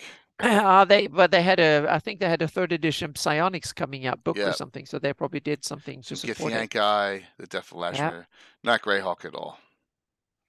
But hey, you can possibly place this. Yeah. And another one that with a little tweaking will not be a problem to place. I have a cute little frog in there. There's some cool weapons. Yep. Psychic Warrior 8 Elocator, female Githyank guy. So, Note, you're going against Githyankai. What could go wrong? Yeah. You ran this one a few weeks ago? Go wrong. You ran this one, Rich, really? Oh, cool. Interesting. Neat. Oh, did it go well? So they were brutal. Oh, Dale played it. Asylum. Here we go. Is this the last one? This concludes the Shackled City Adventure Path. 19th level characters. Chris 13 Perkins to 20. again. Yeah. Mm-hmm. Oh my gosh. So. It's cool though. Oh, that's cool. Where'd you place it, Rich? Was it placed in Greyhawk? I'm assuming, but you had to go to other planes. Some looks like Planescape. Yeah, it does, doesn't it? It has a Planescape feel to it. Yeah. So, yep. It does really look Planescapey. So, yeah, all these crazies here. Spawn of Madness. So it goes back to a lot of the places in the Ulman Islands. Okay, there you go. Lashmere. Okay. Yep. Yeah. I understand. Not this is the last of the cauldrons. So they had 11 adventures in there. It's an odd number, but they went with 11. So new weapon quality, dementia. Hit by successfully creature critically hit a confusion. It'll do a confusion effect. That's cool. Skull rot. So high level. This will finish up your not placed in Greyhawk yet. Greyhawk Adventure Series, Shackled City, with super high level, adventuring here. Now, what I like about this, once again, and they did this the last time. That guy, look at that scythe. Yeah, he doesn't look happy. So you got some super high level adventuring in this one, and we come to, and that's the continuing. Where are the pictures? There's some good pictures in here, but I thought, here it is. I love this. So they give you all the NPCs here, the Faces of Cauldron, more of them from this, which I think is a fantastic thing to do. This is before the areas, the area of having a lot of pictures for all of them, but it gives you a lot of key ones here in that, and then with a key on who they are, and then which is cool. All right, so we did the 30 greatest. I missed something though. I want to talk about this. Yeah. Right here. All right. Here are the recommended dungeon adventures. Now, I gave you one. From Dragon Magazine, right? I gave you Citadel by the Sea. Now, but I want to talk about a couple of these. Kingdom of the Ghouls by Wolfgang Bauer is an entire, he has his 5e book, Empire of the Ghouls now, which is based on this adventure, which I ran. Here's the Eye of Merkel, which is the last one. We talked about this weeks ago in the Mirror of Dead Men series that I renamed Eye of Nerol by our friend and fellow gamer Eric Boyd, number 73. So I ran that. Into the Fire. This is the one with Flame, the very first adventure with the Red Dragon Flame on it. Oh, yeah. I ran that. Mud Sorcerer's Tomb. That is an homage. It is one of the most difficult adventures I've ever DM'd, and the players had. That's an homage to Tomb of Horrors. Okay, and by Mike Shelton 37. That is a nasty, nasty adventure, and a good one, too, to be number one. I think Kingdom of the Ghouls may be number one. But there's a lot of them I like on this list too. So here's a recommendation for your top 10 dungeon adventures up to that point. So it is madness, isn't it, Verl? Yeah. Yep. So you put Gary through that, man, because you got to go underwater and stuff to get to it's a tough adventure. Yeah, definitely some good stuff there. And Jeff, that makes sense.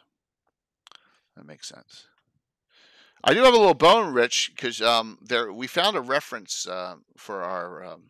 It's a minor thing though, where Anna and I placed. Wait, why isn't that shrinking? Should shrink. There we go. In the Greyhawk adventure setting thing, there's actual reference in the Forgotten Temple of Erythnol that I found that says, one of the captives in there. Remember, Anna, we found it said he was captured in the Sus right where this is nearby. So, yes, you got to move it from Dreadwood to the Sus at some point there. Yep. So, all right, we already talked about the 30 here. And we had a nice discussion on this. And there's your Lost City, Rich. And there's a whole bunch of really great adventures here. Some we can always argue about placement. Ed's only got one adventure here. I think that's a little bit of a shame.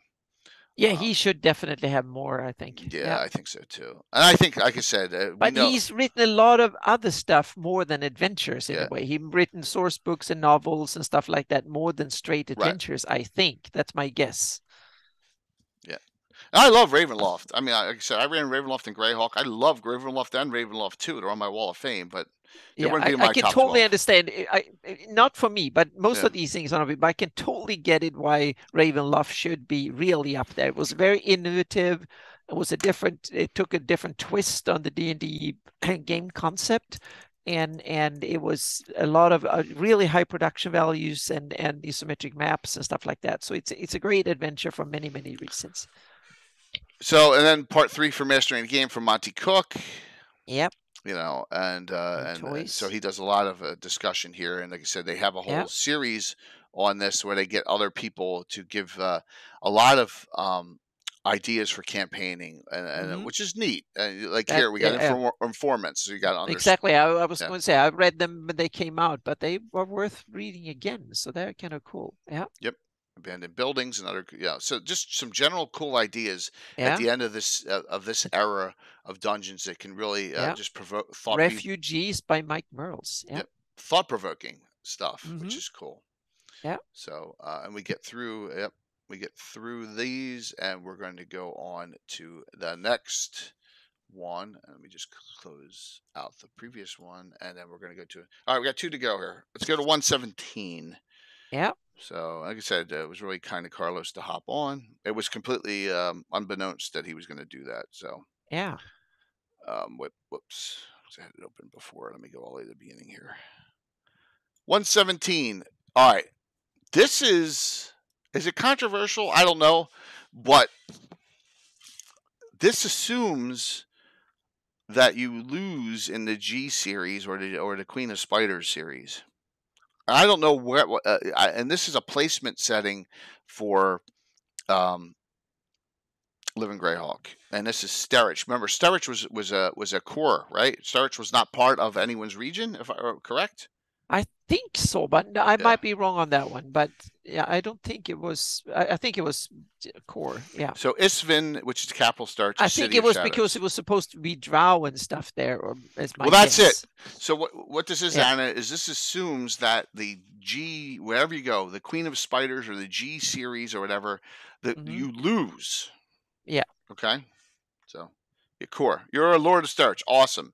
So that's what the assumption is on this, that bad guys win in this, and kind of, which will undo your campaign pretty quick if you ran a G series, Yeah. All right. So here you go. Isvin City of Shadows. Greg Vaughn and Eric Mona do a really cool write-up on this, and the campaign component is by Eric. So, and then he's going to talk about some other stuff that's coming up. So we'll see that in the next couple of weeks. And next month the maps start. The Lazaretti maps start. Yeah. Next month. That was really cool. We got a little preview. Foreshadowing that. So this is Eberron, Sharn. So this is Keith Baker. Yep. We'll move on from that. That is a complete Eberron adventure. Okay. All right. Yep. All Eberron here. All right. Here we go. Isvin City of Shadows. Hey, Rad, good to see you. Yes, and that's a good thing, Def. Get you some ideas out here. Greg Vaughn, Eric Mona. It gives you the setting. This is as of the Living Greyhawk era. Okay. Yep. So, and it talks about the background and the history of it here, and it says with Loth match. So it says, the raids happened, and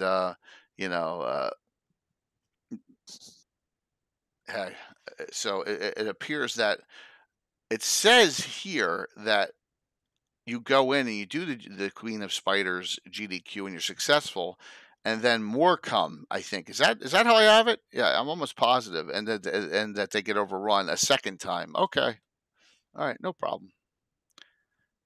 Oh, is he? Wow, he's still supporting through online sales. That's cool. So Anna, this map here's a Sturridge map. I'm assuming, yeah, that's all updated. I've read it, so yep, yeah, that's what I and thought. it should be yeah. Yep. So and they give you a lot of background on the town. Deities, the gods here. So they give you some good points if you want to start. All these are written up, and it's appreciated. Once again, Living Greyhawk material getting put in Dungeon, in Dungeon Magazine is good, and you got a map done, and this one's kind of fuzzy, but the next step issue it's a little bit better on my thing. So, yep. All done up. So you have, if you want to start a city base, and you could make this a city base, but then not have them overrun. You can do whatever you want with it, and that's a great thing. Yeah. And I also liked in third edition, they had a lot of cool, you had stat blocks for cities and stuff, and they developed that even further in Pathfinder. So anyone who wants to make settlements and stuff play a big part. That way, I can recommend Ultimate Campaign from Pathfinder 1 that builds on the third edition era on how settlements and stuff. And that's really cool. So that was, I think, a great addition to the game. So here's Fresho's Sigil, and he's one of the, hey, Blue Box, good to see you. Hopefully you had a nice adventure there today, cranking it up there. Really appreciate that. I know it's Greyhawk. I hear great things about your star maps there, Rory, which is awesome. Fresho's Sigil, isn't Fresho's Sigil one of the ones from the Giant series? I'm almost positive he is. He's one of those, because fucking Heidi Peak was one. Yeah, I'm almost positive he was one of the ones. I'm sure they looked at all the previous when they wrote this. So yeah. Yeah. Good to see you, Mystical. We just had Carlos Lysing on, and we did the top 30 of all time, and I talked about my top 12 pertaining to my campaign. It was a fun discussion, and Rory has them. And he's worked on some stuff in his Greyhawk Blue Box every other week, and the group that just raided into us. Mac, it's not. It's a work in progress. It's some pretty neat stuff. So I know that would get you going there. They kind of has power things similar to what Dragonlance has with Phases of the Moon. So off of this Isfin is this adventure by Greg Vaughn, Touch of the Abyss. So which is based on City of Shadows. So you have an adventure to run with this. Did anyone run this? Anyone run this one in chat out here? Good to see you. Cardman, you did win last night. I need to get you the PDF from the PDF of Shentufi. So just note that it will be coming to you. I'll be away for 3 days, but I'll make sure it gets to you by email. They may have a login or connection. So and it talks about the Living Grail Gazetteer provides useful information in this region, but not necessarily for play. So there you go. 11th level characters on this one. So this is not not something that is entry level. But that's neat that you have an adventure, which pertains right to the city they gave you. So not only are they giving you the city setting in Sturridge, they're giving you a whole adventure hook and series of with ways to get into it. I think that's really great. I don't know if this was to pull more people into Living Greyhawk or just because of Eric Mona's love of Greyhawk. I think more the second one. It's probably a little bit of both, is my guess. Yeah. So, Ruga. Yeah. Because I'm sure there's a lot of Greyhawk love from Eric Mona and Greg Vaughn and stuff that did this. We haven't had Greg Vaughn on yet. We should probably get him on. Adam. Yeah, we should try and get him on. That would be awesome. Yeah. Yep. So I'm going to work on that one too. And the adventure continues on. I've never run this. If anyone has, let me know and just give me your experiences on this. Some good maps here. I mean, very nicely done maps. Krellent Keep, but you have. It's less already. They're always good. One adventure in all 4 of these, and that's coming up in the next one. And it's high level. Yep. That guy doesn't look like he looks like he's. He looks like he's a bit possessed. Yeah. Interrogation table. So, Yeah, neat. As you can see, you got a lot of these look, Bard, Fighter, Sorcerer, the Mad Marquis. Mm-hmm. Yeah. So journal handouts. So some neat stuff. It appears, you're going to be. Let's see. Yeah. So I guess the Marquis was changed out on that one. Greg Vaughn's the author of Tamara's Fate, which is in Ghost of Saltmarsh and Torrents of Dread. Yeah, I ran both of them, so I like Greg Vaughn's stuff. Basically, Mm-hmm. Yep. The Winding Way, any setting. This is almost. I don't know what that is. Does it look like a dragon or yep? So this is not Greyhawk base at all. It's not. It's an open setting one. I'm trying to see Dark Moon Mountains. That sounds Forgotten Realms. It does. It said any setting, but it feels FR to me. I'm just looking to see if I'm scrolling through this to see if there's any deities mentioned. I don't see any. So Peak Paizohawk. Exactly. Yeah. That's what's so good about it. Yep. It's gorgeous. Okay. Time is good. Yeah, I don't see any specific notations of deities. Well, Shrine of Nerol. There we go. Huh. Okay, we couldn't write it off then. We can't write it off. Yeah, yep. Shrine of Nerol right here. There it is. There we go. Huh. Now we need to take it seriously. What is it? Blood Fiend Locust. So I must say I like it more and more. The more I see of this, I like it. What's up, Will? Missed Carlos being on, talking about some great adventures there. Hopefully you're doing well, and thanks for coming on a little while ago. Oh, that's pretty disgusting. Yeah. Minor Artifact Manual of the Winding Way. So, there's a Nerol reference in here, but I don't see anything that notates anywhere in a Greyhawk setting that I see. Did not see it. Now I need to take a screenshot of that Blood Fiend Locust and see if I can find some more stats for it somewhere. Yeah, that would be awesome. Thank you very much for the follow. We're on it. We're on that grind to 10,000. We're approaching 9,400. We're on our way. Mike Merle's 5-second NPCs. So we got a little more of fun things at the end here. Just popping them up and giving some background here. It's cool. It's cool tables. It's cool tables just if you need something real quick. Graveyard encounters. That's neat. Always some good things in the back of these dungeons in this era. A brief respite. What you do when you're resting. Just hanging out. So some ideas of sanctuary. It's cool too. Bridging the Gap. Mike Merle's. Stuff that you may not think about in your game, but just adds depth and flavor to it. Very cool. And hey, John. Will Wheaton wrote that first level sucks.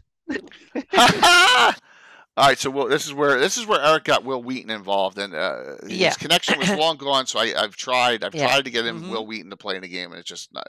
But it was kind of funny. First level sucks. Yeah. So I don't agree with that. But then again, no, me neither. I invented 0 level because I wanted more of first level adventuring, so to speak. Yeah. I not invented it, but I made my own version of it because it is actually in Greyhawk Adventures. It's 0 level play is there too. So we'll just leave that up for the time being. It sucks. And let's go to 118. 118. Chock full of Greyhawk. Okay. All right. We have in half an hour. So yep. Yep. With shout outs, we're probably 20 minutes ago. Starts out with some good illustration. Yeah. Now here's the thing: the Lazaretti map. Now they're buried down here in this pile right here. But hang on a second, I'll find them. Yeah, there's 4 parts of this map. So if you have unopened, I have them sitting around here somewhere. 118, 19, 20, 21. You can get a Greyhawk map. If you can't get a copy of the Darlene map, you can get this Lazaretti map. Now you can also, I still think they're still available on Paizo. I think you can still get them. So Troy is trying to get John, who pickpocketed Tim before, to in on the Tim the Enchanter. trying to get rid of him. So more Will Wheaton. Look, so Will Wheaton's doing columns at this point. While Anna is doing that, I want to share something. That's this. This is from Eric Mona. It's called "It's Too Young for Nostalgia." Okay. All right. Ooh, okay. This is his letter from the editor in this one. So now he talks about this. He probably wishes this. I'll be 30 in a couple months. Right. And then, yes, in 1983, that curiosity brought this 7-year-old to Gary Gygax's world of Greyhawk. So he's talking about, when he's 7 in 83, I'm 16. So now I know I'm 9 years older than him. And he's talking about how he doesn't have the same nostalgia as myself or others of the original days because of that age gap, and that's okay. And he talks about all that. I probably can't, let's see. All of us come through thousands of pages of published material. Finally, we exhausted our libraries and patiently waiting for a map to come out. And so this map, this is pre-Anna, right? This is pre-Anna doing her maps up with the Lazzaretti maps. It's actually I'd started here. I found them. Okay. Here they are. Yeah. So they're kind of. Yeah. Yeah. Each of them are the size of 8 letter size. Right. 8.5. So it's in quarters, not halves. Exactly. There's quarter, and each quarter is 8 pages big, so to speak. So that's what they talked about in the. Yeah, so I think these were actually 2005. So I was pretty much 1/4 in my gaming, because the reason I started was that back in 95, 96, something like that, TSR had a listing in its catalog that said the Greyhawk Atlas is coming out, the Atlas of Greyhawk. Or Atlas of the Flanese. I forgot which one it was at. I think it was Atlas of the Flanese. And I was like, yes, it's coming, and it's coming, and it's coming. And then it didn't come. It was one of the products that was announced and then forgotten. And I was devastated. That's why I started to do my own. Otherwise, I would have not done it, I think, or at least not done it until later. But from when we had Eric on, this was the embryo that was something they were aiming for. And then it disappeared. And it took until Paizo put it together, and Rob Lazzaretti did these maps that I think are excellent. So 1/3, I was probably about 1/4 through my Greyhawk project. I've done the core areas around near Div and stuff when these came out, and I sat down and redid the whole bunch of it, and I kind of tweaked it up.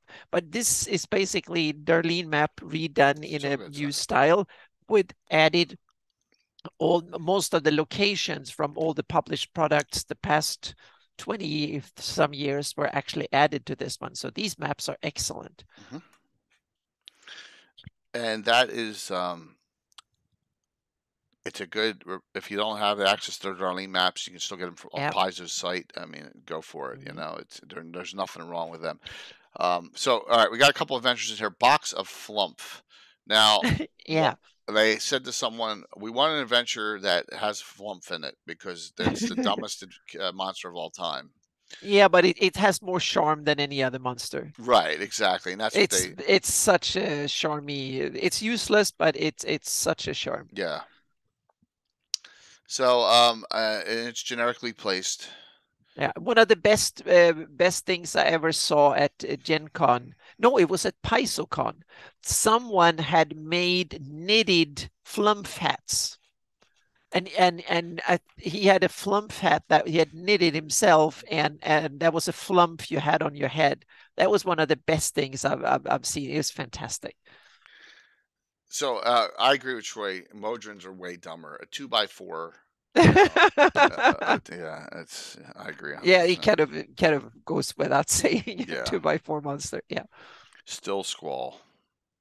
So all right, we're gonna the sand crab. Well, so it's this water-based adventure, not placed in Greyhawk. But we have now we know that flumps have genders and they can have levels. We have a Ulam Pop male flump sorcerer. Yeah, right here. Yeah, there he is. Yeah, it's kind of awesome. Yep. Wow. So, yeah, I'm not gonna spend too much time on the Angelina. So, was anyone thinking about Angelina Jolie at this time in 2005? That's where they named this the ship the I Angelina think she from. did. Wasn't that the Tomb Raider era? Yeah, I'm not that's sure. my guess is that. Yeah, I'm not sure. Maybe Tomb Raider was earlier. I forgot, but yeah. It hurt. It hurts. It burns us. Yeah, just like this adventure burns me, Troy. That and Doom Grinder burned me. So and then we after that. Oh, that's some nice good ship. illustrations. Yeah, some good illustrations for ships. Mm-hmm. I mean, very basic but usable. Oh yeah, very usable. Yeah, yep. Especially if you're doing VTTs, you can blow it. Use this right here. Yep. So. Yep. This is the early days when Photoshop really took shape, so to speak, and became really useful. So yeah. Oh, that's just. Maybe we have a flump. Yeah. Mm-hmm. Yeah. So okay. And we got this crazy Mount Zogan thing again. I mean, yeah, it's one of these that have been a recurring thingy. Yeah. And here we have another Greg Vaughn. So this is an addition. This is another one that goes with this fin. City of Shadows. Oh, okay. Yeah. So okay. Yeah, he's done a series. There's a couple of them, and this is the last one. It doesn't. You don't scream in pain when you touched it. Because I'm immune now. I've built up. It's like building up an immunity to iocane powder. Yeah, I can touch or whatever. it so now. You know, at the beginning I couldn't. So you can look at it and stuff. Not read it yet, I guess, but you can look at it. Yeah.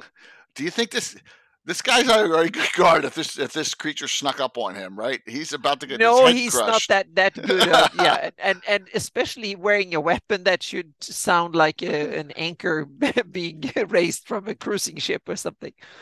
If you don't hear that, then I don't know what. Yeah. They're allies. Yeah, probably this is it's an arc. Hey, look at that! Flump is. We got one of our wonderful UKers out on here, Avon. So which is oh my god, my brain just shut off.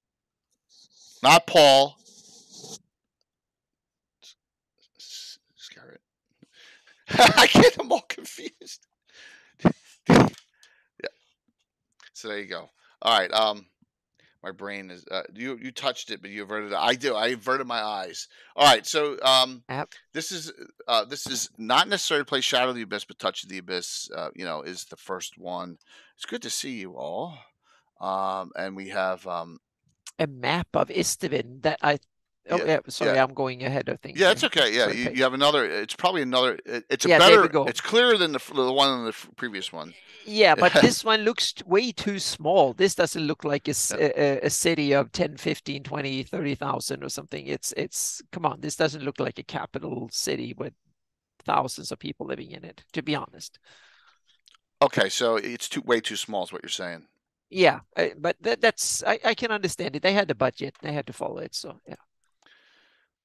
Okay, let's see here. All right, 1 second. And just scroll down on that page. There is an ad there for a movie that just needs to, that one, The Gamers. Anyone who hasn't seen The Gamers, you need to see it. I think it's still available on Amazon. You can order DVD or something. And it's fantastic. It's the best. It's good?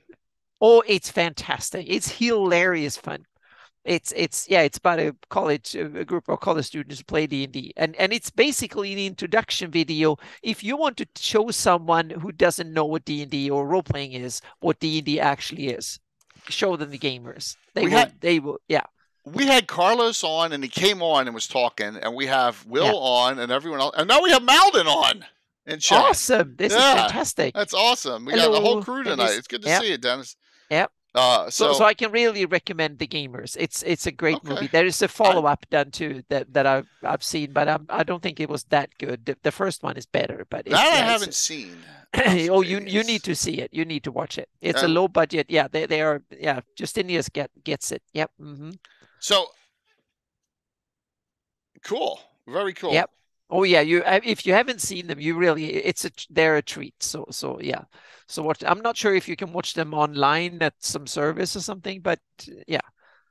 But you can definitely get them from I think you can order the DVDs on Amazon. I'm going to see if I can find them here. Yeah. So yeah. So Avon is Stewart, right? Avon Vendors Stewart Kerrigan. There we go. Now I remember. So here's my issue with these. These look great. But I'm not in my campaign having the Loth and the Giants and the Spider Queen or whatever else come and take over Isfin so I can run these, right? And so that's where Sean Reynolds is in Gamers too, according to Stuart Kerrigan. Cool. Wow. Yeah. I'm going to paste a link. I'm going to paste. This is a link to Amazon. You can rent Gamers if you're an Amazon Prime member. You can rent it for $2. They do have a Twitch channel too. Okay. Yep. They have Tino. Maybe I'll reach out to them, see if they want to do stuff. Yeah. Mm-hmm. I'll reach out. The Gamers Dorkness Rising. Okay. Yeah. So you can rent it, watch it for $2, or you can buy it for $5. The minimalist city design. No, I agree. Yeah, the minimalist. You're absolutely correct, Dennis. Well, you got to remember, you went to the utmost length to improve on Greyhawk City there, which is awesome in itself. Yeah. All right. So there's this map again. Everything here has been placed. All right. Yeah. And this is part 2. We're not going to get to part 3 this week. And if we don't have a guest, we'll continue this and we'll talk about it next week. That's a great picture there. In fact, looks almost as good as that. There's a Reaper miniature looking almost exactly like that we have painted, that Bill painted up from, I think it was from Bones 4. I don't know if it was Bones 5, but that's some really nice female frost giants. Yep. So. Tina, I'll take a look. I'll look into. I'll see if the. Tina, whisper me their Twitch channel if you don't mind, please. That'd be awesome. You know me, I'll always make an attempt. I'll reach out. Shadow of the Abyss still going on. Anyone run these?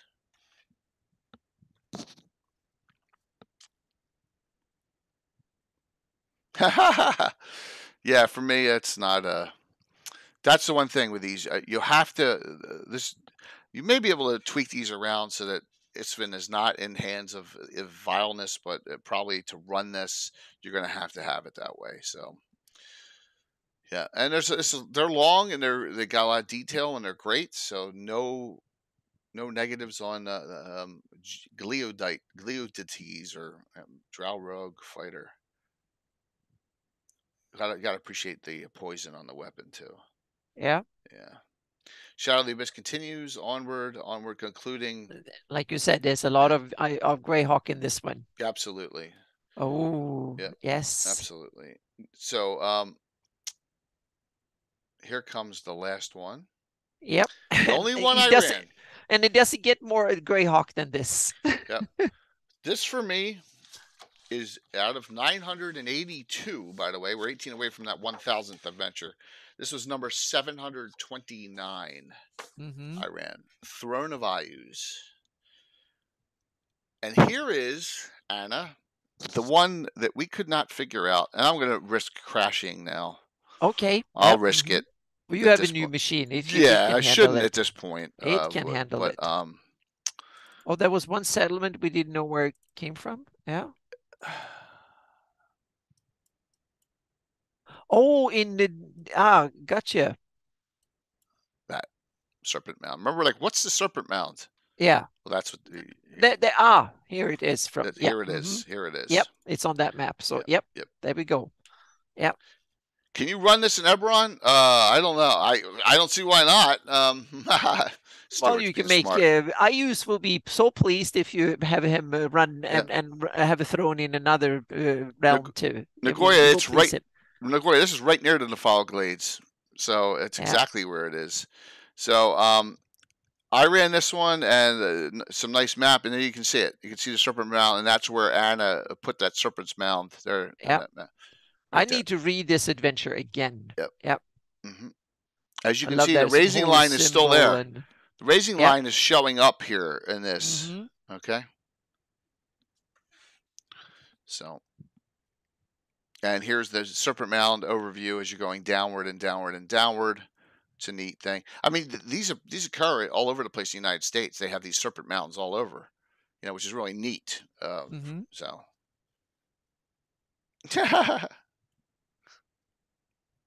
cool. Who wrote this? Hang on a second. John Simcoe. Okay. I don't know who that is. This is January 2000. We're in 2005 now. Yeah. Yeah. So I remember I had my Vespi Forest group, the high level group, run this. Eleanor and those guys up there who have the Keep the Eagle's Nest. It's the most remote.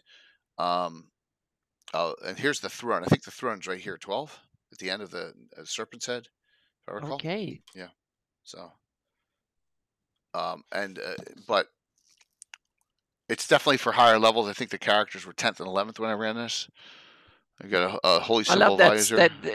I love that holy symbol. Looks really, really cool. It looks like it's ancient, right? Yeah, but it's he's older, been around for a few hundred years, so he might have an experiment with his PR department over the years. Yeah. Yeah, Milo looks pretty beat up there. Yeah, that's a gnome. Male gnome bard cleric. Yeah, that's a beat up gnome. He looks like he's seen better days. Yeah, exactly. But there's some really cool illustrations in this one. I love that there's a general portrait of a general in here that I need to steal his idea. His face and I need to use him in one of my adventures. That's for sure. So if I recall, they're kind of trying to. It's actually the Slod, or King Bog One Eye. Yeah, it's actually the Slaughter attempting to create this, and which is interesting. It's an interesting. Well, I guess he will take help from anyone. Who promote his. Yeah, he's not fussy. As long as they do what he wants, then he doesn't care much. I think that's the whole idea with I use. Yeah. You got. I love that. I love that. That is such an awesome illustration. Yeah, with the skull of. It looks. Oh, it looks fantastic. Yeah. Yep. General Grouse. Yep. So. Yep. But so he's like 16th level. That's pretty nasty. Yeah. Chimeras and all, and so you got your standard demons with a twist on it, making it instead of demons and high level orcs. You got a couple, but you have the Slod connection here, which is interesting. Yeah, and then you got to go into it, and it goes down and down and down, and yep. And here, see, it goes all the way down. It's almost cool. Yeah, it's a neat thing. So Rock's type 1 demon. Yep. Yeah, it's like a vulture demon. Yep. And you get down to the base, right? Of that. And so this is my group enjoyed this. So King Bog One Eye Titanic Awakened Male Toad Horizon Walker. It's a mouthful. 400. But it's a third edition. They're usually mouthfuls when it comes to high level NPCs. Yeah, very tired. Exactly. It was I recall it was a really nasty fight. I mean, you got some crazy spells. Call Lightning Storm is really disgusting. And then see, I'm not a fan of orc druids at the point, but I would make them shamans instead. But that's all right. It was a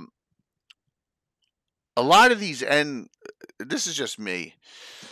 But I like end fights where there's enough minions to protect the big baddie from getting from the adventuring party with six characters. You know what I mean? So I like having the minions all out there, as you've seen in my setups. So, but yeah, Blister, Male Doll, having a boar with 97 hit points is kind of disgusting too. Advanced Carriated Columns. There's plenty of guardians here. So, Dice Corner, Skyguth.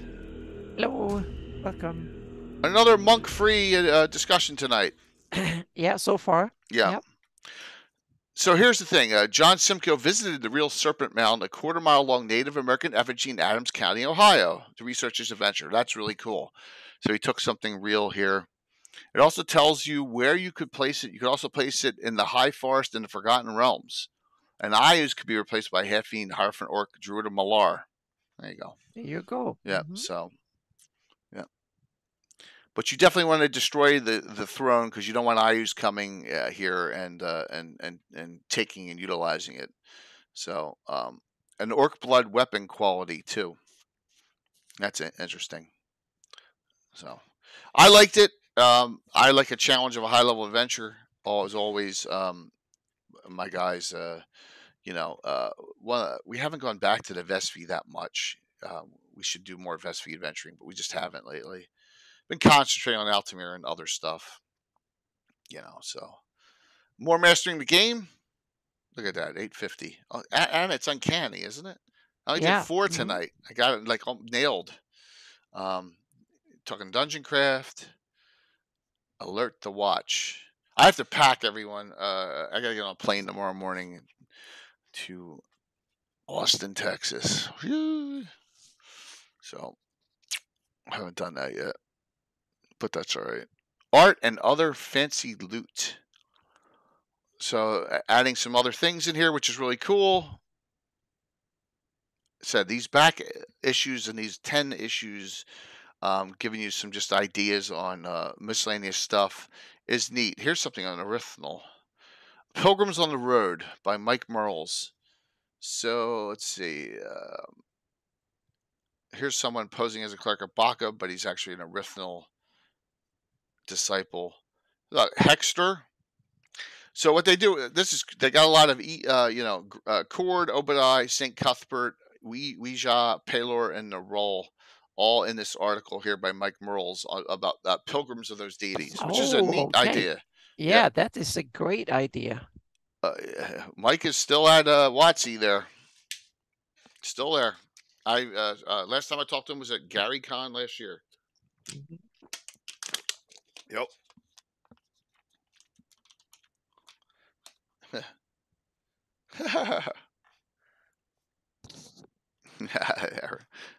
Your art is memorable. And so this Larsa Essenol, I looked at this and I was like, this is obviously Wayne Reynolds' art, but you can just tell. You can see it even says that, yeah. Dragon Assassin. This is so generic here. He's a dragon hunter, basically. This is meant for all campaigns because I went through this and I could not find any. I was hoping this was a Greyhawk character, but it appears to be a general character. Like she's not placed anywhere. So here's her stats. She's a Ranger and Dragon Stalker, which I guess is a prestige class in 3rd edition. I guess so, yeah. Was something. Yeah. Well, so, but there's no specifics here. There's no reason you couldn't use her as a... Yeah, they're going for... Yep, it appears in it. She works for Turash. Where does it say that? Does it say that? Or is that in your campaign there, Will? It doesn't. Okay. She's calc neutral. CN, so, you could probably, for hire. You would have, yeah, that's cool. Well, I would have her probably as a freelancer somewhere where there are still a lot of dragons in Greyhawk, but a possibility of use of something that they have done for you, and that would be it. There's another Will Wheaton at the end. Did I go by it? Oh, here it is. Yeah. Shaken, not stirred. So there you go. Yep.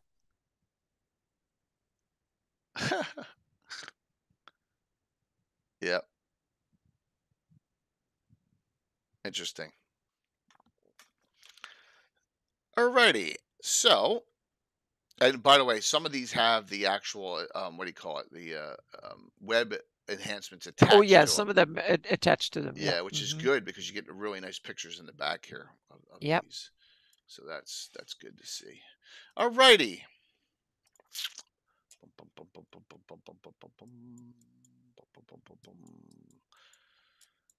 So, really, thank you, Carlos, for coming on. That was awesome. Yeah, that was great. Have him hopping on. We haven't been to the main screen most of the night here, so. I agree, John. First level does not suck, but it could suck if you had a DM who wouldn't let you. Like I do maximum hit points at first level. I just do, and just and you gotta make it so that the adventures aren't that lethal. That they're more problem solving or whatever. First levels, yeah, always max at first. Yeah. So that was a good one tonight, Anna. We got through some really neat things. I gave my opinions on my top 12 for my campaign, just because of the way they were run and what beyond it. And said yours may be different, and there's nothing wrong with that at all. But you have different opinions than I do. I'm sure almost everyone has different opinion. Like Gitano's is Tomb of Horrors, and um, and then Rich's is Lost City. Just kidding, but so and then there's probably someone who even loves Doom Grinder. So, well, I'm sure there's someone who loves that too. Yeah. Yeah. Oh my gosh, can you imagine that one? So, other than that, just note, I'll be gone 3 days, and I'll be getting back 3 o'clock on Wednesday, roughly, and then going right into 5 straight days of streaming. But then I'm done work for the year, so I'll be well, why don't we do shout outs first, and then we'll talk about that. So Anna, what's going on with you coming up? Excel. Excel. I'm index. I'm so tired of working in Excel now. I don't want to see it in my life again. So never again. No. So but I'm halfway through. So I'm but when it comes to work wise, I'm on map 40 something. So I'm halfway through, because Hepmona Land doesn't have that many and down south. So I'm starting to see a possibility of this ending, so to speak. But I probably have another 2 weeks or a week or something like that. But I'm going to yeah. I know, Rich, but you love this, and you must love it. I'm not that masochistic when it comes to so I'm doing this as a service. And Dwayne Costa, I love you, because he helped me done this twice before, so awesome. He is my hero that helped me, but unfortunately he couldn't do it this time, so I'm working on it. Yep. So and it is a great program. It's no question about it. Now I've liked using it before, and I'll probably like using it again in the future. But right now I'm like, this is tedious. But there's two good things with it. First of all, we get an index that is up to date, and secondly, I find a lot of stuff that is wrong on my maps, because I actually go over and look at every damn label over the whole map. My gosh! And it's 4,000 something so far, and there's more counting, so to speak. So it's over 4,000 so far. So that's the good thing. But I will in a day or two I will take a break and do some other stuff. We had a successful live stream on Friday. Me and Linda and I worked on start texturing the Altamira map. Yes. So that was so I'm going to take a break in a day or so and just take a day off from doing the index and do something else for a day or two, because otherwise my sanity I will go bonkers if I just stare at the same thing. It's so there will be other things going in. I need to, but if you wonder why heck I haven't published anything or done anything, that's because I'm going through the index. So that's the big thing. Well, that's cool, Anna, and just note, we got a lot going on, though. I mean, we have a lot going on here this week, which is great. Which is going to be. I submitted my own seminar as well for GaryCon. So I haven't got it approved yet, but it's in the submission process. Very cool. Apart from the fantasy mapping show and the all the other cool stuff that we're doing, both me and Jay and Alyssa and various others together, I will have my own little event as well. That's great. Yep. Excellent. So I'll be gone 3 days, come back. We're still going to have Legends and Lore Wednesday, and the topic is going to be where we would adventure, discussing some options, places. Areas to adventure in if you want to homebrew your adventures, where to go and why. Yeah. And so that'll be good because then I can just scroll around on the map and I don't have to do much planning getting home that late. So that'll be good for Wednesday. Thursday night, my guys are saying, what are we doing Thursday? I have no idea. I don't. I had an adventure last night I had to worry about. And by the way, thank you for all the support. It was awesome. It was a fun time. It was great for that con. But you can wing something for Thursday. Yeah, I'm gonna wing something for Thursday because here's a couple. I have a couple of these done, right? Just because they've been out there, and I haven't even gotten the title for. So Friday night is the holiday cheer episode for the Fantasy Mapping Show. We will have at least 12 giveaways. That's what I know. At least 12. I already got the Frog God ones in. Chuck is usually a little behind, but it's not a problem. So we're going to have at least 12 giveaways this year. Stephen Chenault will be on, and Edwin will be on from, I believe it's Edwin, for Frog God, and we'll talk about mapping and things going on. And that'll be Friday, and I'll listen myself. And then, so we go Wednesday, Thursday, Friday, Saturday morning, and then Gabbin next Sunday. Saturday morning is our special 9 a.m. event, a BattleTech game. We'll have our group that has adventured twice together, and we'll have that. We'll just throw in a little different thing than Greyhawk in here by request.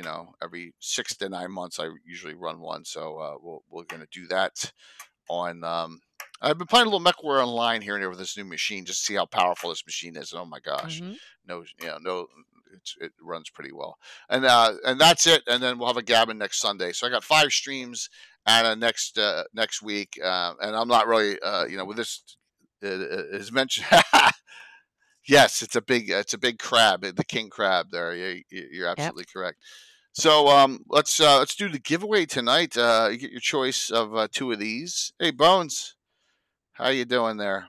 Bones' character was one of 2 that went up. Chuck's and Bones' both leveled from last night, which is cool. All right, last call for the sign up for the drawing. I have a Scarlet Brotherhood here. I have Treasures of Greyhawk, and then we can do some other adventures too. I do have a Maureen Can's Fantastic Adventure here too in a reprint.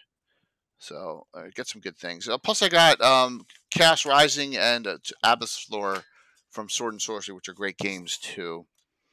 So here we go. I'm going to close this out, and then we're going to find someone to raid into. I don't think Bones' Darling's on tonight. It doesn't look like it.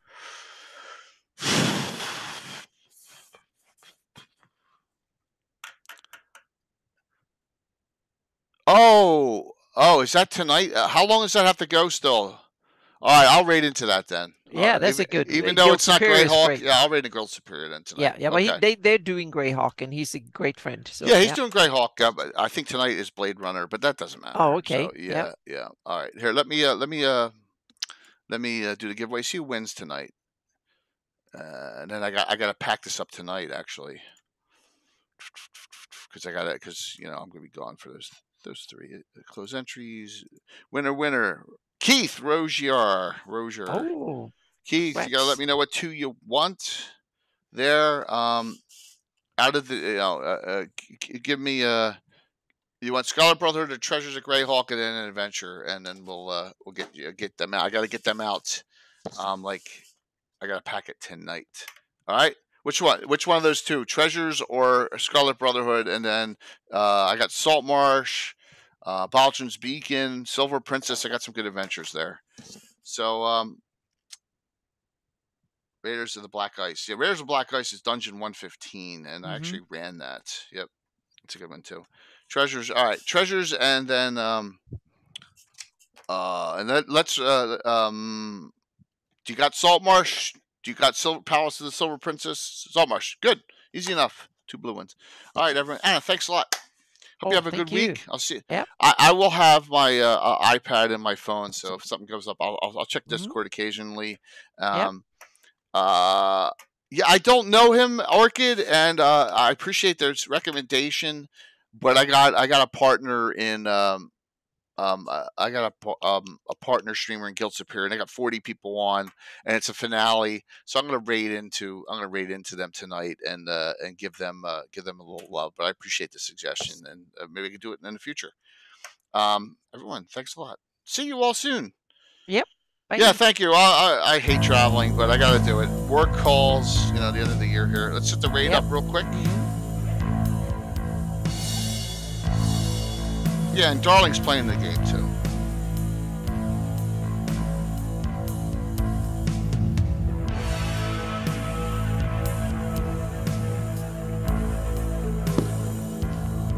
So we get like 90 in, that would be awesome. Yeah. So I'm immediately going from here to packing. So and I'm going to get some sleep. 5, 4, 3, 2, 1. See you Wednesday. Have a good one. 79. That's good. That's good. Yeah.